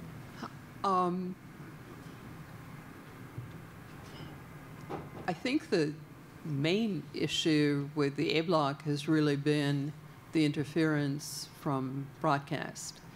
So I don't think the issue you're raising is really the key issue in terms of the inability to use the A block effectively. And I don't think there's really an issue on the B block. So I think, you know, whether this winds up getting solved through this next set of broadcast auctions or not, whether some of those broadcasters are going to be willing to give up their spectrum, who knows? Yeah, I would just say one thing on the, I mean, the interoperability, I have to look at the details, but if you are going to look at that, I mean, you do need to think about what the costs of imposing the interoperability are, and also whether or not you're talking about national ecosystems or global ecosystems for a lot of these things. And my understanding is that most of the ecosystems, in fact, are global, and so various points that I've seen, and I haven't been directly in the debate, made about scale, I think, are sometimes misplaced because they're looking at the wrong level. Yeah, Reinhard with Deutsche Telekom. Mario, could you give us a brief indication on how much of the spectrum auction at auction 73 is in productive use, as Michael put it? It's going in the same direction as the gentleman behind you. The spectrum became available, the auction was in 2008.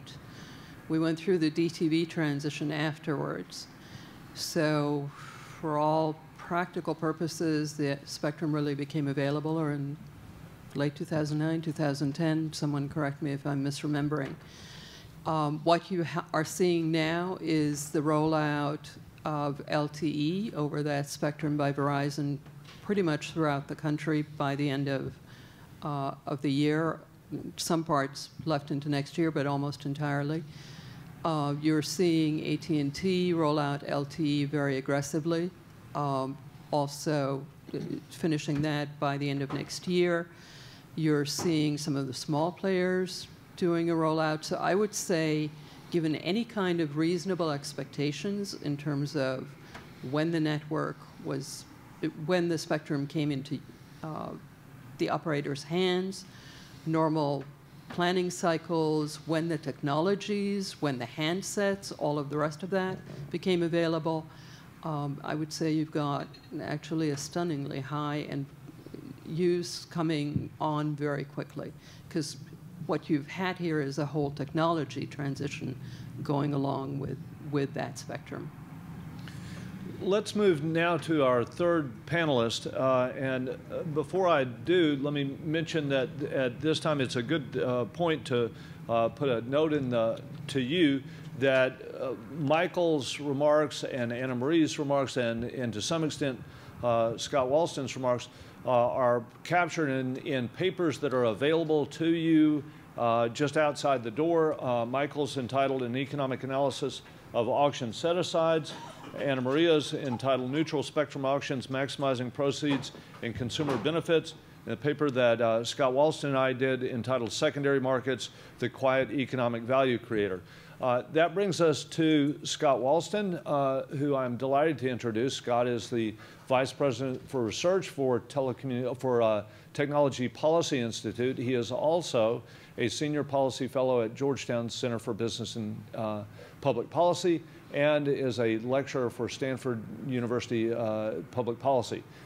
He is a frequent and prolific contributor both in writing and in speaking about these issues. So we're really glad to have Scott here. The charge to Scott has been to comment on and to elaborate on the remarks of Professor Katz and Anna Maria Kovacs, and then to offer his own reflections in this area. Thank you, Scott.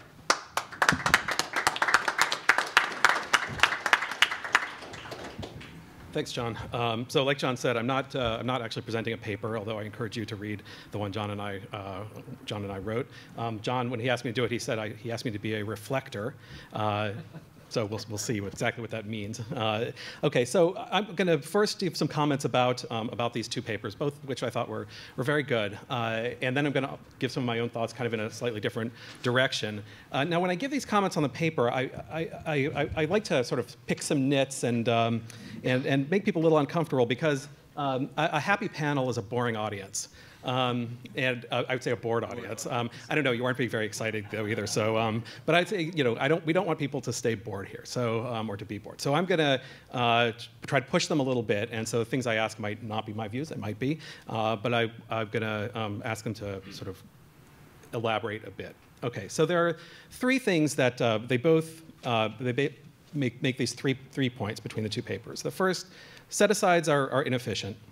Restricting participation reduces auction revenues, and warehousing pretty much doesn't make any sense.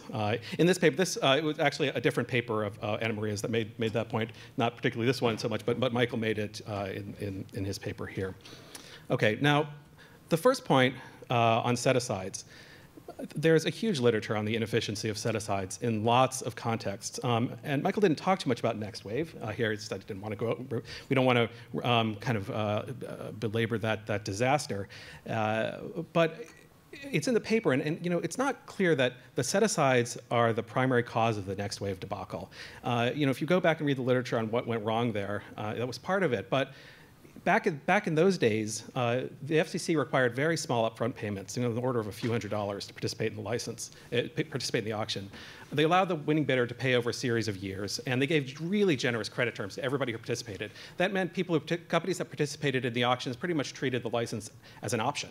And that drove the bids way up, and it was just it was a disaster, including in other auctions like the IVDS auction before that. So there's lots of evidence on set-asides, but you know, I'm not sure that big one, that big disaster is the best one. Now, also, Anna Maria talked about auction 73. She talked about set-asides and then into auction 73. And talked about how lots of small players did very well in that auction. But there were set-asides in that auction, right? It wasn't actually set-asides, but there were bidding credits, right? Which is kind of the same thing for small and very small. That's right.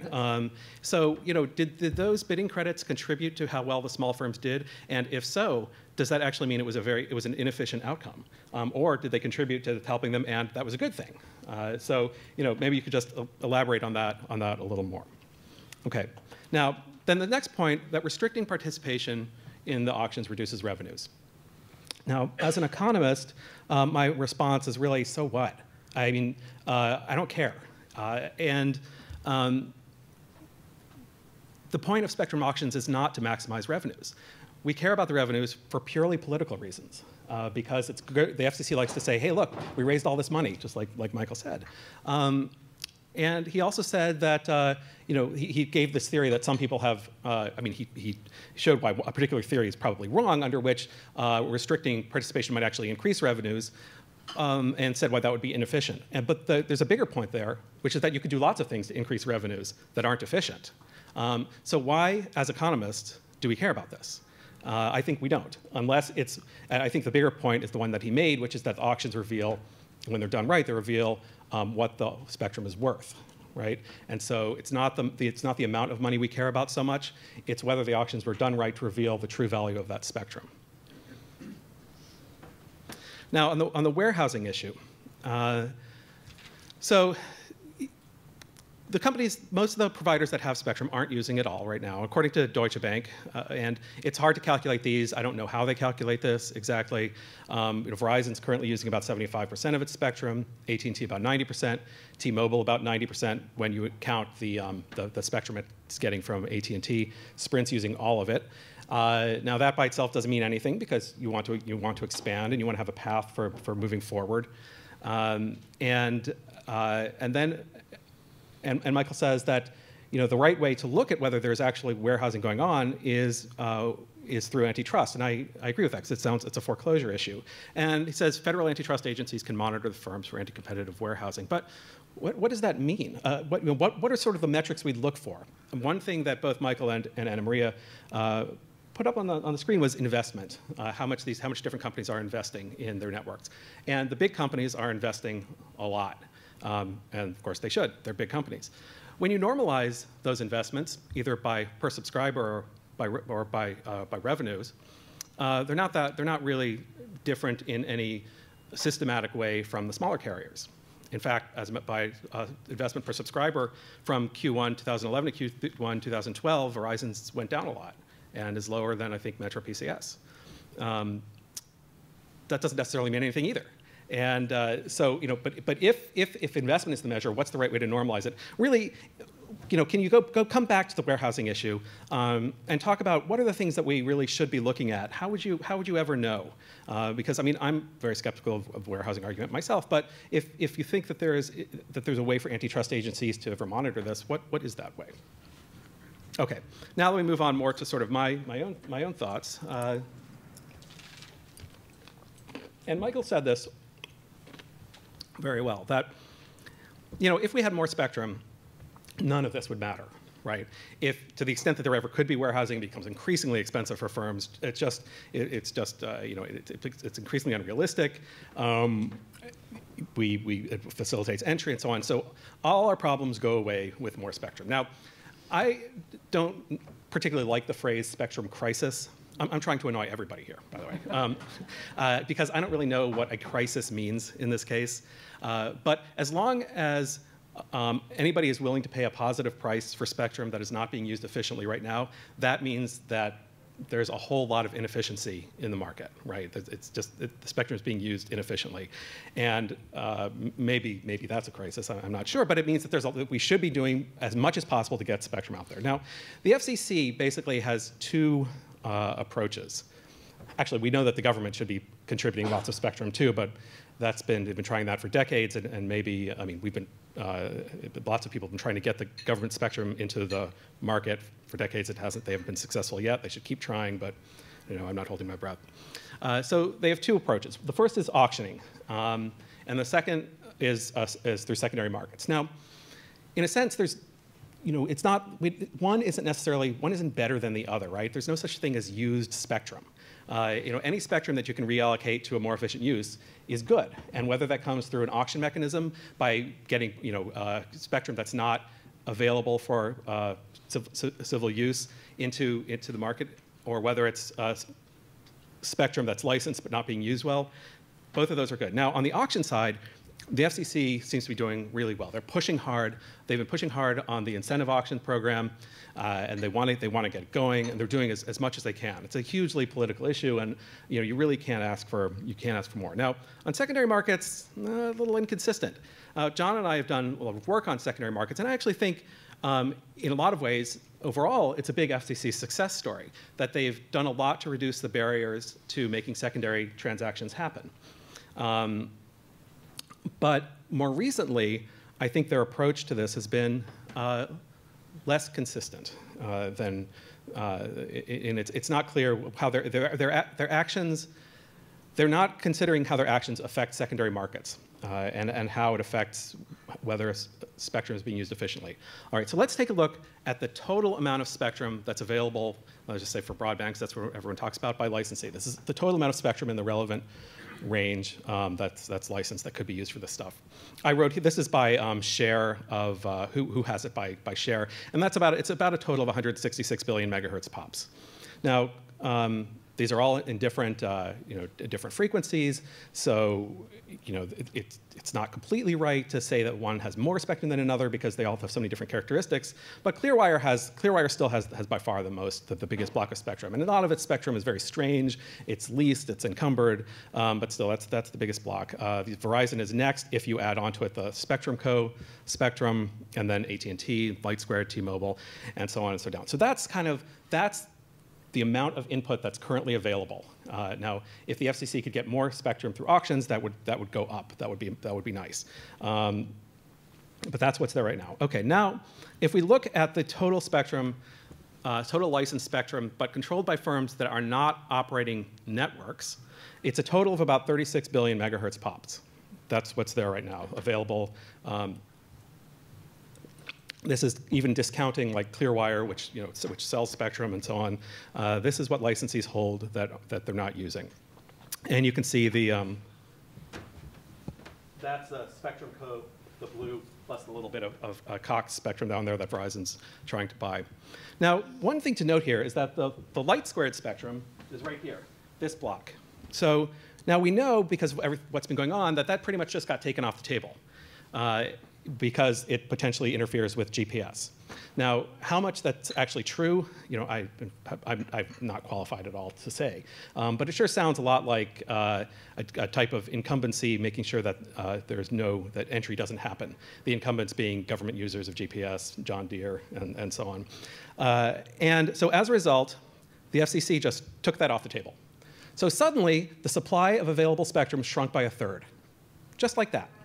So while they're sitting debating about the approximately 6 billion megahertz pop that Verizon wants to buy from Spectrum Co., the FCC snapped its fingers and reduced the spectrum supply by 1/3. Just like that. And I think people don't necessarily think about it that way. They think about it as purely a light squared issue, and whether, did light squared get screwed? I don't care. I don't know. But the bigger point is that the FCC is not thinking about the overall effects of what it's doing on this so-called spectrum crisis. It simply reduced the amount of spectrum available in one fell swoop. And now by questioning the purchase of Verizon purchasing the spectrum from Spectrum Co., that will have other effects on even future auctions. How likely are new firms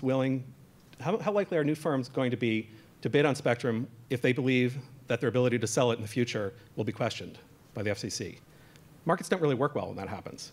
Now, the FCC does have an obligation. I mean, they say in the various rules on secondary markets that most spectrum trades just go through almost by approval, by notification rather than having to go through approval. And when it's a big deal, then they take a closer look at it.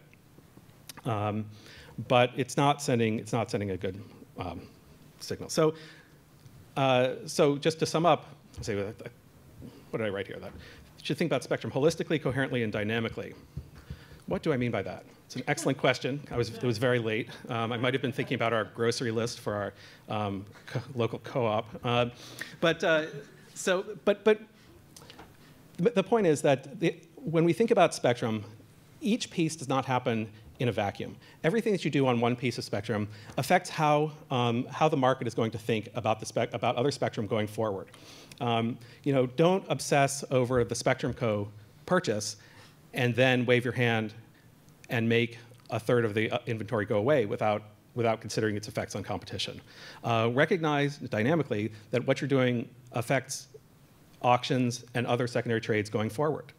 And I don't get the sense right now that the FCC is thinking about this in a coherent way, that they're just sort of reacting to each little piece as it comes up and without sort of a larger strategy going forward. And I think we need one. That's it. Thanks.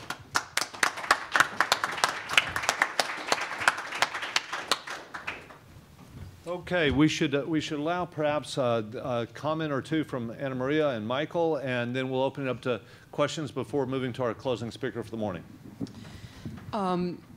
Just, I guess, to address a couple of the questions that Scott raised,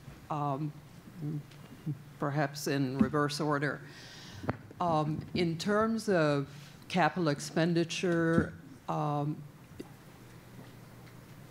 one of the things you need to keep in mind is that you do get year-to-year variations for particular companies. Mm-hmm. In some cases, because of what they have already accomplished, what they still need to do, and all the rest of that. One of the more striking examples over the last 6 years was Sprint, which reduced CapEx from $5 billion a year, more or less steady state, to $1 to $2 billion a year in 2007, stayed at that level till this year, and is now finally implementing a new plan and going back up to that $5 to $6 billion level. That's probably the most extreme case we've seen. They are also part of sort of the interesting question of what do you consider warehouse spectrum. In their case, how do you look at the spectrum at Clearwire, which is 150 megahertz that Clearwire is this year finally talking about if they can get funded deploying for LTE that they previously tried to deploy for WiMAX. That spectrum originally belonged to Sprint, and Sprint decided to spin it off and create Clearwire. So, when analysts look at Sprint's spectrum, we tend to look at it, as I did on my charts, both ways.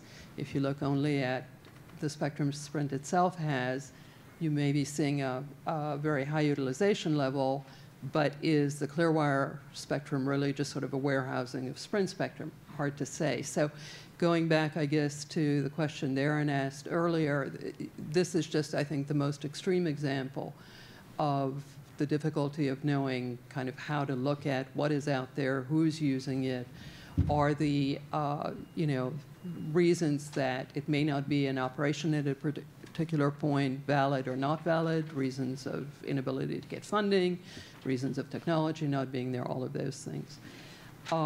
As far as the question he had going sort of back in his series on designated entity bidding credits, that's been something the FCC has done traditionally to try and help small players play.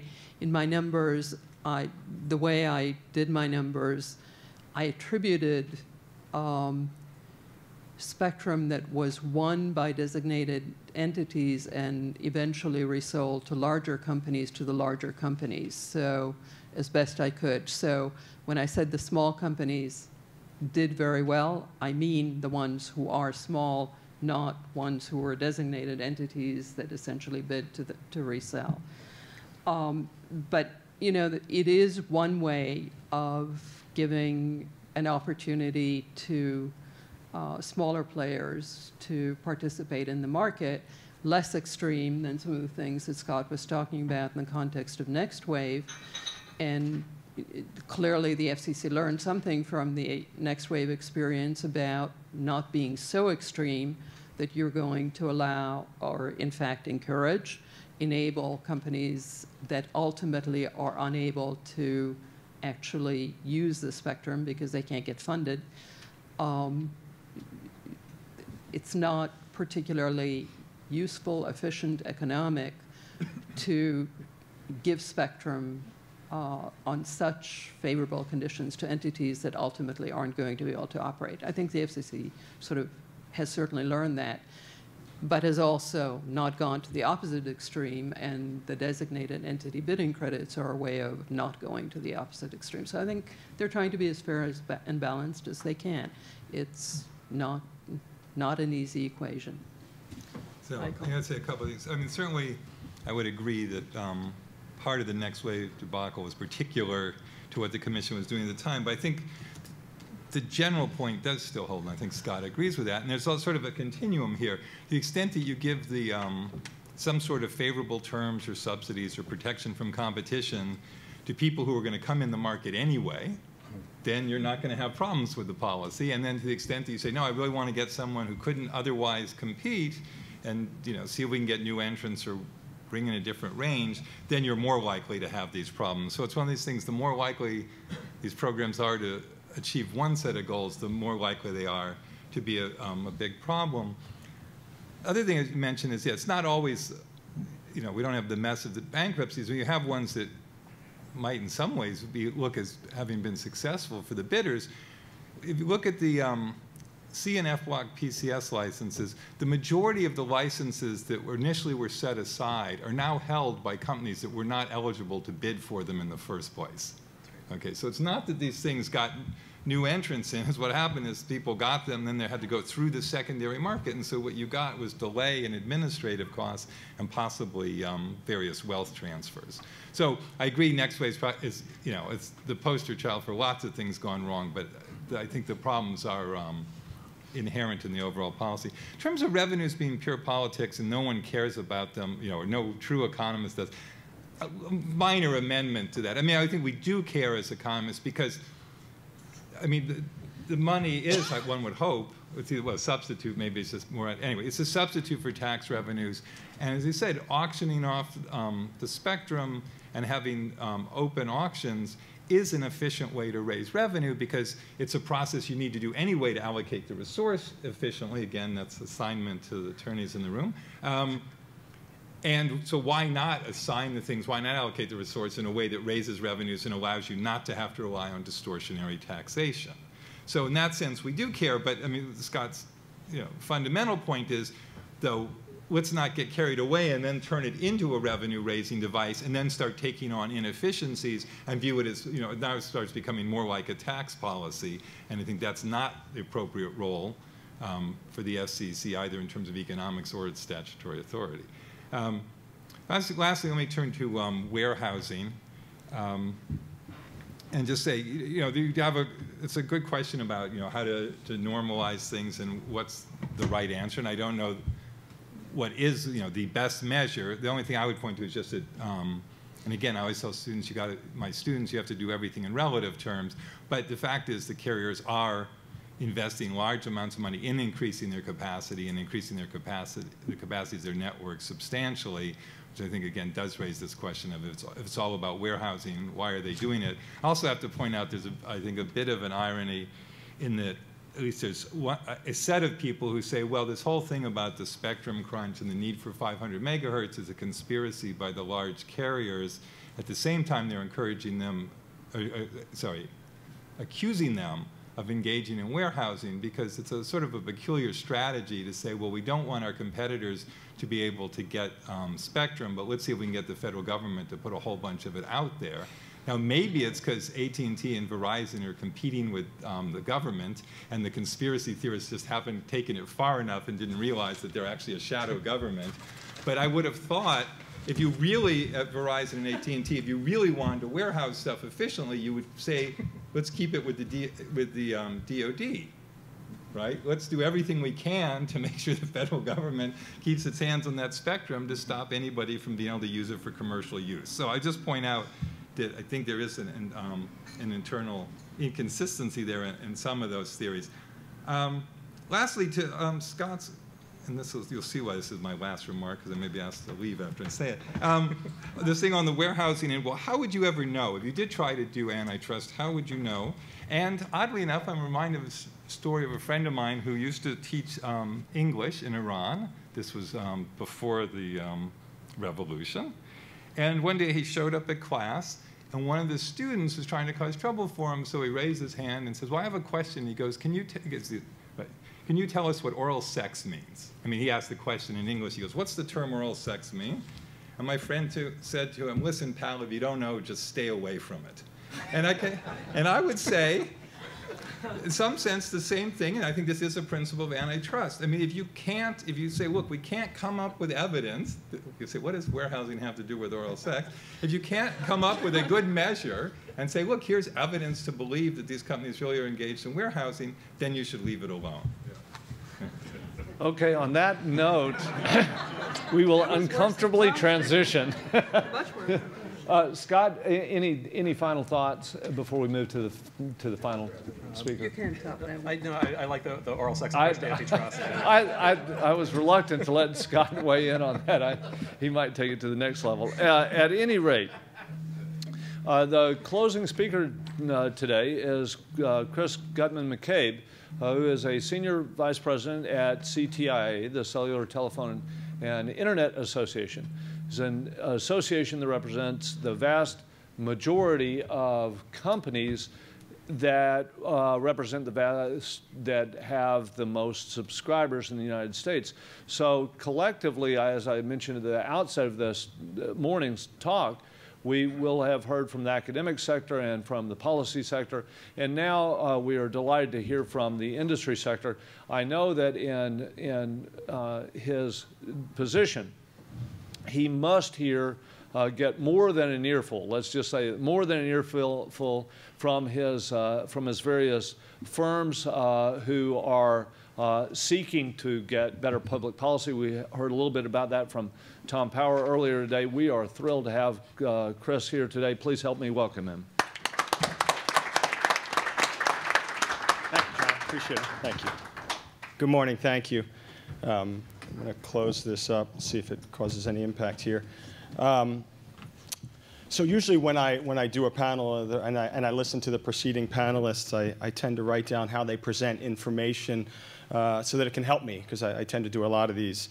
Michael, I won't be writing down your last analogy. Thank you, John, and thank you, Andrea, and the team at Georgetown for having me here. I'm very excited. I'm particularly grateful to be batting cleanup, to be going last. I have a wife and 2 daughters, and so rarely, if ever, do I get the last word in my house. But I'm excited here, and I thought, for those of you that know me, you know I'm a big baseball fan. Phillies have won 5 games in a row. That's important to me. But you also won't be surprised if I like baseball that I like statistics. And a lot of times when I give speeches like this or I testify, I tend to try to use statistics to drive a point, to make a point. And so in honor of the baseball theme, I was going to give you 9 statistics that sort of, I hope, will set the table as to why we're here and why we're talking about spectrum. So the first one is 43. 43 is the percent increase in active smartphones on our networks from the end of 2010 to the end of 2011. So even though smartphones were well in the market in 2010, the number almost increased by half. 49, that's the percentage of the increase in tablets and wireless-enabled laptops. And by tablets, we're talking about the ones that Tom pointed out, the tablets that actually have CMRS connections to them. The next number is 105, and that's our current penetration in the United States. So we actually have more wireless subscribers than we have citizens in the United States. So you'll see a trend here. The next two numbers, and these numbers were identified and derived last year, about 12 months ago, and so both of them were derived in a 3G environment before we really had a full-on launch of LTE and a real explosion also in WiMAX. So the first number is 122. That's the multiplier. That's the impact of a tablet on our networks as compared to a standard wireless device. So 122 times the impact in terms of data usage. And perhaps the bigger number and the most stark is 515, and that's the impact of a wireless-enabled laptop. The multiplier, the impact of it on our network as compared to a standard wireless device. So when you look at those continued changes in sort of the uses, and then I'm proud to stand up here and say, you know, the United States really has taken the lead dramatically in the network side of the equation. We have 64% of the world's LTE subscribers. We only have 6% of the world's wireless subscribers. So clearly we're driving LTE. And then to sort of put all of that in context and why LTE and advanced WiMAX and some of the other network upgrades are important, the last number is 28. And what we're seeing is that a 4G network has 28 times the traffic of a 3G network. And so those are all numbers that make us look out and use words like crisis and things like that. Our team actually developed the looming spectrum crisis phrase because we looked at these numbers that have continued to increase, and then we looked at what was in the pipeline, and we thought, wow, this is a looming crisis. The equation doesn't make sense. It doesn't match up. So I'm just going to pause for a minute and say, you know, another benefit of Bad Cleanup is you get to listen to the presentations and you get to reflect and then sort of in real time give some feedback. And so I wrote a few things down. First, I'm happy to see that there seems to be really wide agreement on the benefits that wireless and mobile broadband brings to our economy as a whole. I think if you look back, I've been at CTI for 12 years, so if you look back just 5 years ago, and you think of what wireless was, it was really directly a carrier-consumer equation, and it was mostly voice-driven. There was obviously some text and some data usage, but it was all carrier to consumer. And in the last 5 years, what we've seen is the use of wireless devices, wireless applications, wireless networks to drive things that I don't think we thought were possible. Mobile banking, paying our bills, shopping, reading the news, managing inventory, you know, taking care of our fleets of trucks, reducing energy consumption, and even educating our children and helping us improve our health. I've been the beneficiary of some mHealth applications myself. So it's nice to see sort of this evolution, but it also identifies for us and for you why we're here talking about spectrum. It's also comforting to see that we're here talking not about if we should bring spectrum, but when and how. So in spite of the efforts of our friends at NAB at times to challenge this notion that there is some form of crisis or concern, we've gotten at least to the point where there's an understanding and a recognition that we need to get spectrum to market. What we've seen in the actual usage is actually outpacing what the predictions were. So if you went back and plugged in the actual usage, and so from 2008 to 2009, then 2009 to 2010, then 2010 to 2011, the percentage of data usage increased triple digits each time, and that percentage continued to go up.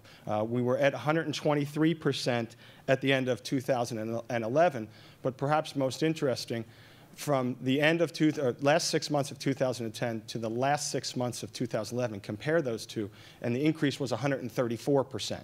So the numbers are continuing to go up. And what you see, if you have a double and a double and a double, it's an 8 times increase when you go back and look at that. So now we're beginning to see how people who predicted that we'd have a 15 and 20 times increase 3 or 4 years ago are now starting to look back and suggest that we may have underestimated where we're going to be. So the industry, and I think Anna Maria and others have put up some statistics about capital expenditures. And we've seen over $20 billion in capital expenditures over each of the last 5 years. But perhaps the most interesting statistic is in each of the last 2 years, so 2 years during a really violently down and troubled economy, the number has been in excess of $25 billion. So the capital expenditures are actually going up, and we're seeing carriers do their part to roll out more efficient technologies, to move towards PICO and FEMTO and different types of DAS and smaller cell architecture. And I was sort of peering around as I was sitting here in my chair, and I noticed about a half dozen different sets of cell sites on all the buildings around here. So if you see that just in this area, you get a sense of how much the industry's really trying to drive efficiencies. So how do we get there? How do we get and how do we address this spectrum issue? I think everyone understands that taking the recent Spectrum Act that was adopted into law and trying to implement is going to be difficult. But obviously, we believe strongly that it's achievable. We really believe that we're going to have to press and push on our friends at NTIA and the FCC to faithfully and expeditiously implement those elements of the Act. Some of them are timed for 3 years. Others are timed for within 10 years. We recently filed with the FCC and NTIA. We called it our blueprint for broadband spectrum. But it had a really accelerated pace for them to move forward and get the broadcast spectrum to market and also get the multiple bands that were identified in the Act to market. And part of the reason, and it wasn't really rocket science, and we didn't employ some of our friends in the economics community to help us develop that time frame, we actually looked at what the FCC had said and what the President said in his memorandum, and we worked backwards from there, that if the goal was to get 300 megahertz in 5 years and 500 megahertz in 10 years, well, in order to get to the 300 megahertz, you really need to begin to adopt, initiate the NPRMs at the FCC now, and begin to adopt some of these rules in the very near term. While we've suggested that we should move expeditiously, we also recognize and understand that you have to move sensibly, that there has to be an understanding that the rules need to be understandable, they need to be straightforward. From the broadcaster's perspective, it needs to be something that encourages them to participate, and for us, that means it has to be simple and easy to understand. Regarding how spectrum is brought to market, and Michael and Anna Maria and even Scott talked about this a little bit, what we would say is the Commission should definitely take a look at what has happened in the past and learn. Really take some time and learn. And we heard words like frontline and others, and we heard about tailored auctions, and we heard about the 700 megahertz auction. I think you could look at the 700 megahertz auction and identify exactly how not to run an auction. And those of you who've heard me speak before have probably heard me say that. But my significant concern with the 700 megahertz auction was that there were no fungible licenses. So a bidder couldn't step into the auction and say, I'm going to bid for A initially, but if I don't get A or I'm getting pricing pressure or bidding pressure, I can move to B. And if I don't get B, I'll move to C, and if I don't get C, I'll move to D. There really were no fungible licenses within there. The D block had a public safety obligation. The C block was a very large block of spectrum and had open access requirements. The A block had interference from the Channel 51 licenses littered throughout the country. And so the only one that really didn't have any of those encumbrances was the B block. And shockingly, as Anna Maria put up on the screen, that's the one that went for the largest, by far, price per megahertz pop. And so when we look back at CTIA, the 700 megahertz auction, we look at sort of the regulatory encumbrances. We look at how it was tailored towards certain business models, the frontline business model, who ultimately didn't end up participating. And we say sort of tailoring specific auctions or coming in with significant regulatory encumbrances are things that we are going to really oppose. When it comes to participation in the auction, Scott, I think, said it best, and he put it right up there on the screen, and I like that. Bring more spectrum. You bring a greater amount of spectrum to market at one point in time. More entities can participate. More will win the spectrum. It'll get out to all of CTI's members and more. And anyone who wants to participate will have a real chance to participate.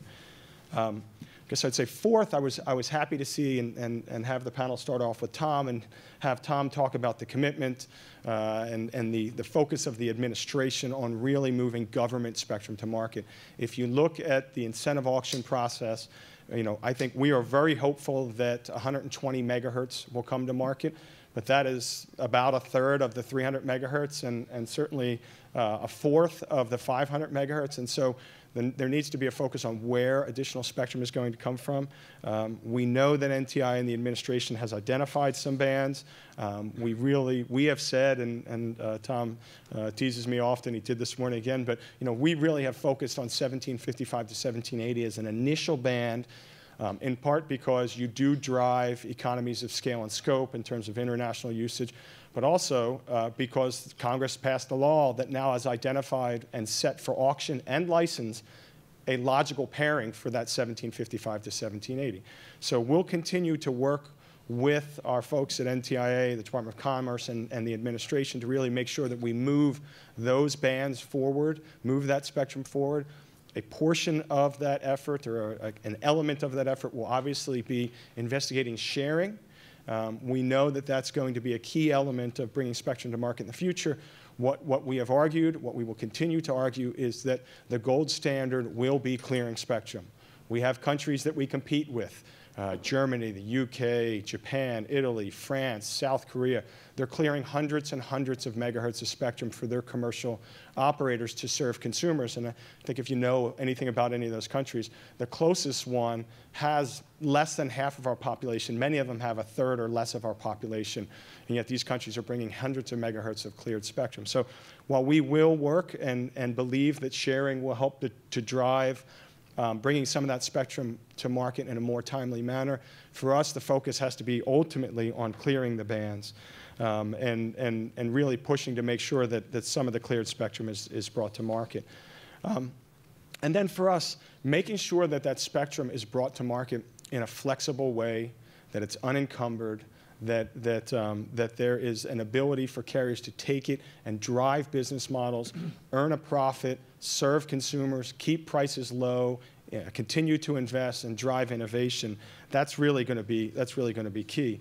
And then I think one of the other obviously key elements is going to be secondary markets and making sure that there is an environment that allows spectrum to move from lower valued use to higher valued use. So obviously one way is through auctions, another is through secondary markets. And no matter what you think about individual transactions at any point in time, I think there's a general understanding in the economics community and within policymakers that taking some of that lower valued or lesser valued use and moving it through a secondary market mechanism to a higher valued use is really key. It's a key element of our spectrum framework. So I guess I would just say, I would sort of wrap it up by saying that this is about continuing to drive innovation and investment in our country. This is about ensuring that what we've seen in the last 5 years, and I've heard Commissioner McDowell say this recently, that we never lost the lead in the wireless ecosystem within the United States versus the world. I agree with that. But what I have seen in the last 3 years is pretty amazing. Every advanced device gets launched here first in the United States. We have 87 R&D facilities that have moved into the United States, in part to take advantage of the fact that we're leading the 4G deployment, we're leading in terms of launch of new handsets, and we're clearly the epicenter of the apps world. And so in order to maintain that, in order to make sure that other countries, very advanced, very developed, very technologically savvy countries, don't take the lead back from us, whether it's South Korea or Japan or Germany or the UK, we have to make sure that a key element of our spectrum future is getting the federal government to identify bands that the government currently is using and perhaps using in a way that isn't quite as efficient as it should be, and also making sure that we get some of these bands to auction as identified in the Act. So I guess that's how I would sort of wrap it up. I'd say thank you again, John, and look forward to any questions. Thank you very much. Questions for Chris? Okay, thank you. Oh, don't go away so quickly. Yes. Here's a question here. One moment. Bob Martin with Alliance Science. When you look at the history of the auctions, about 2690 megahertz to 12 gigahertz, there's nothing in there. They're all below that, or the LMDS, which is pretty quiet. Sure. Do you ever hear in your constituents, given the growth and interest in pico and femtocells, a value in licensing spectrum for your constituents above 2690 for that kind of use? To be honest, our focus really has been below 3. We've usually said 3, really focusing below 2.5. Trying to drive out, I know you asked a question earlier about comparable spectrum for some of the government users. Part of the analysis that we have done and will continue to do is that a lot of the uses below 3 gigahertz do not need to be below 3 gigahertz. So in terms of, and I was happy to hear Tom say sort of comparable uses or not comparable spectrum, comparable performance. For us, identifying those areas where you can move incumbent users out, fixed microwave, some of the satellite uses. I mean, there are a whole bunch of uses that were moved below, particularly even below 2 gigahertz, that just don't need to be there. And if we can identify those and get them out. So I'm not answering your question, but I've done this often, so I'm going to choose not. But the reality is the focus is below, right now, really below the 2.5.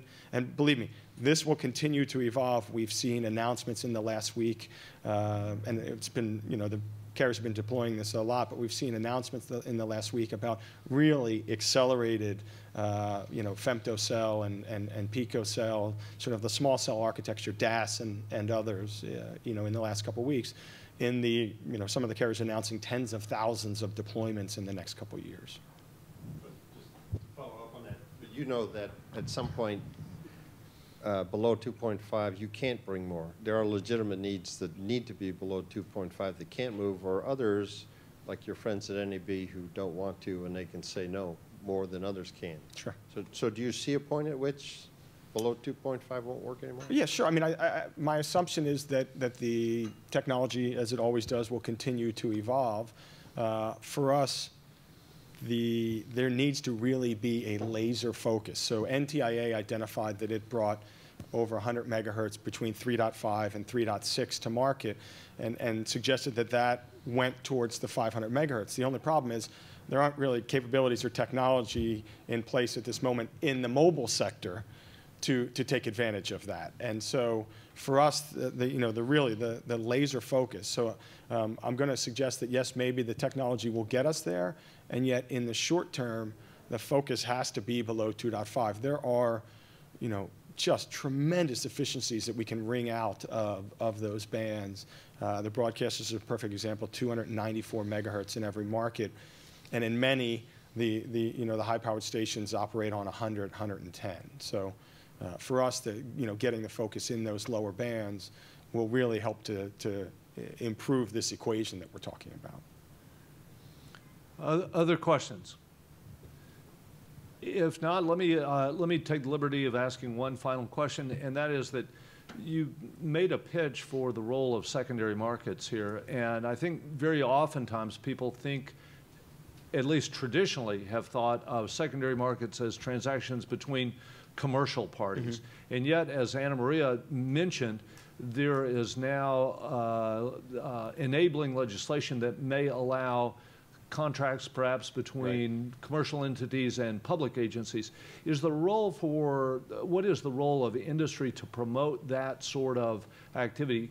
Are you free to now? And if not, how might you be freed to begin that process of pushing forward with freeing up spectrum from public agencies straight through secondary markets? Yeah, right now it's not a capability that I think either we have or we've investigated, and part of the issue is, and this is what we came up against with the broadcasters, is to some extent or not to some extent, the technology needs the ability to have access. It doesn't do any good if you get one 10 megahertz license in New York City. It's great to have spectrum in New York City, but if you have one 10 megahertz license, you're not going to have a manufacturer necessarily develop a chipset and a handset and network equipment to work on that. So what we see in the broadcast space is the FCC playing the role as the integrator. So I can envision a future where if there are government entities that hold a nationwide allocation, nationwide assignment, and they have a chunk of spectrum that makes sense, and they are allowed to engage in some form of a secondary market transaction, I think the industry participants would eagerly, happily participate in that. And it's good to see that we're beginning to look at mechanisms, at least talk about mechanisms that would insert some form of a market mechanism into the government use of spectrum. We've talked about fees in the past, but we also talked about sort of seeing if we can get an idea from them of what is operating where in terms of uses, and do they have similar operations in other bands that they could move to. But we do, John, we really need to begin to investigate all of these different ways of driving spectrum to market. We're doing it. We filed something with NTIA and the FCC to investigate sharing and to look at sharing with the hope of driving spectrum to market in the shorter term. Again, the gold standard being clearing the bands ultimately. But we're trying to look at creative mechanisms to bring spectrum to market because, again, we don't see a significant pipeline out there right now. We see a commitment to a pipeline, but we don't see a significant pipeline. And if you see these numbers, and again, every time I look at the numbers, the actual numbers are outpacing the predictions. And so that's not an equation that is an equation that is troubling, I guess, to our manufacturers and to our carriers. Chris, thank you very, very much.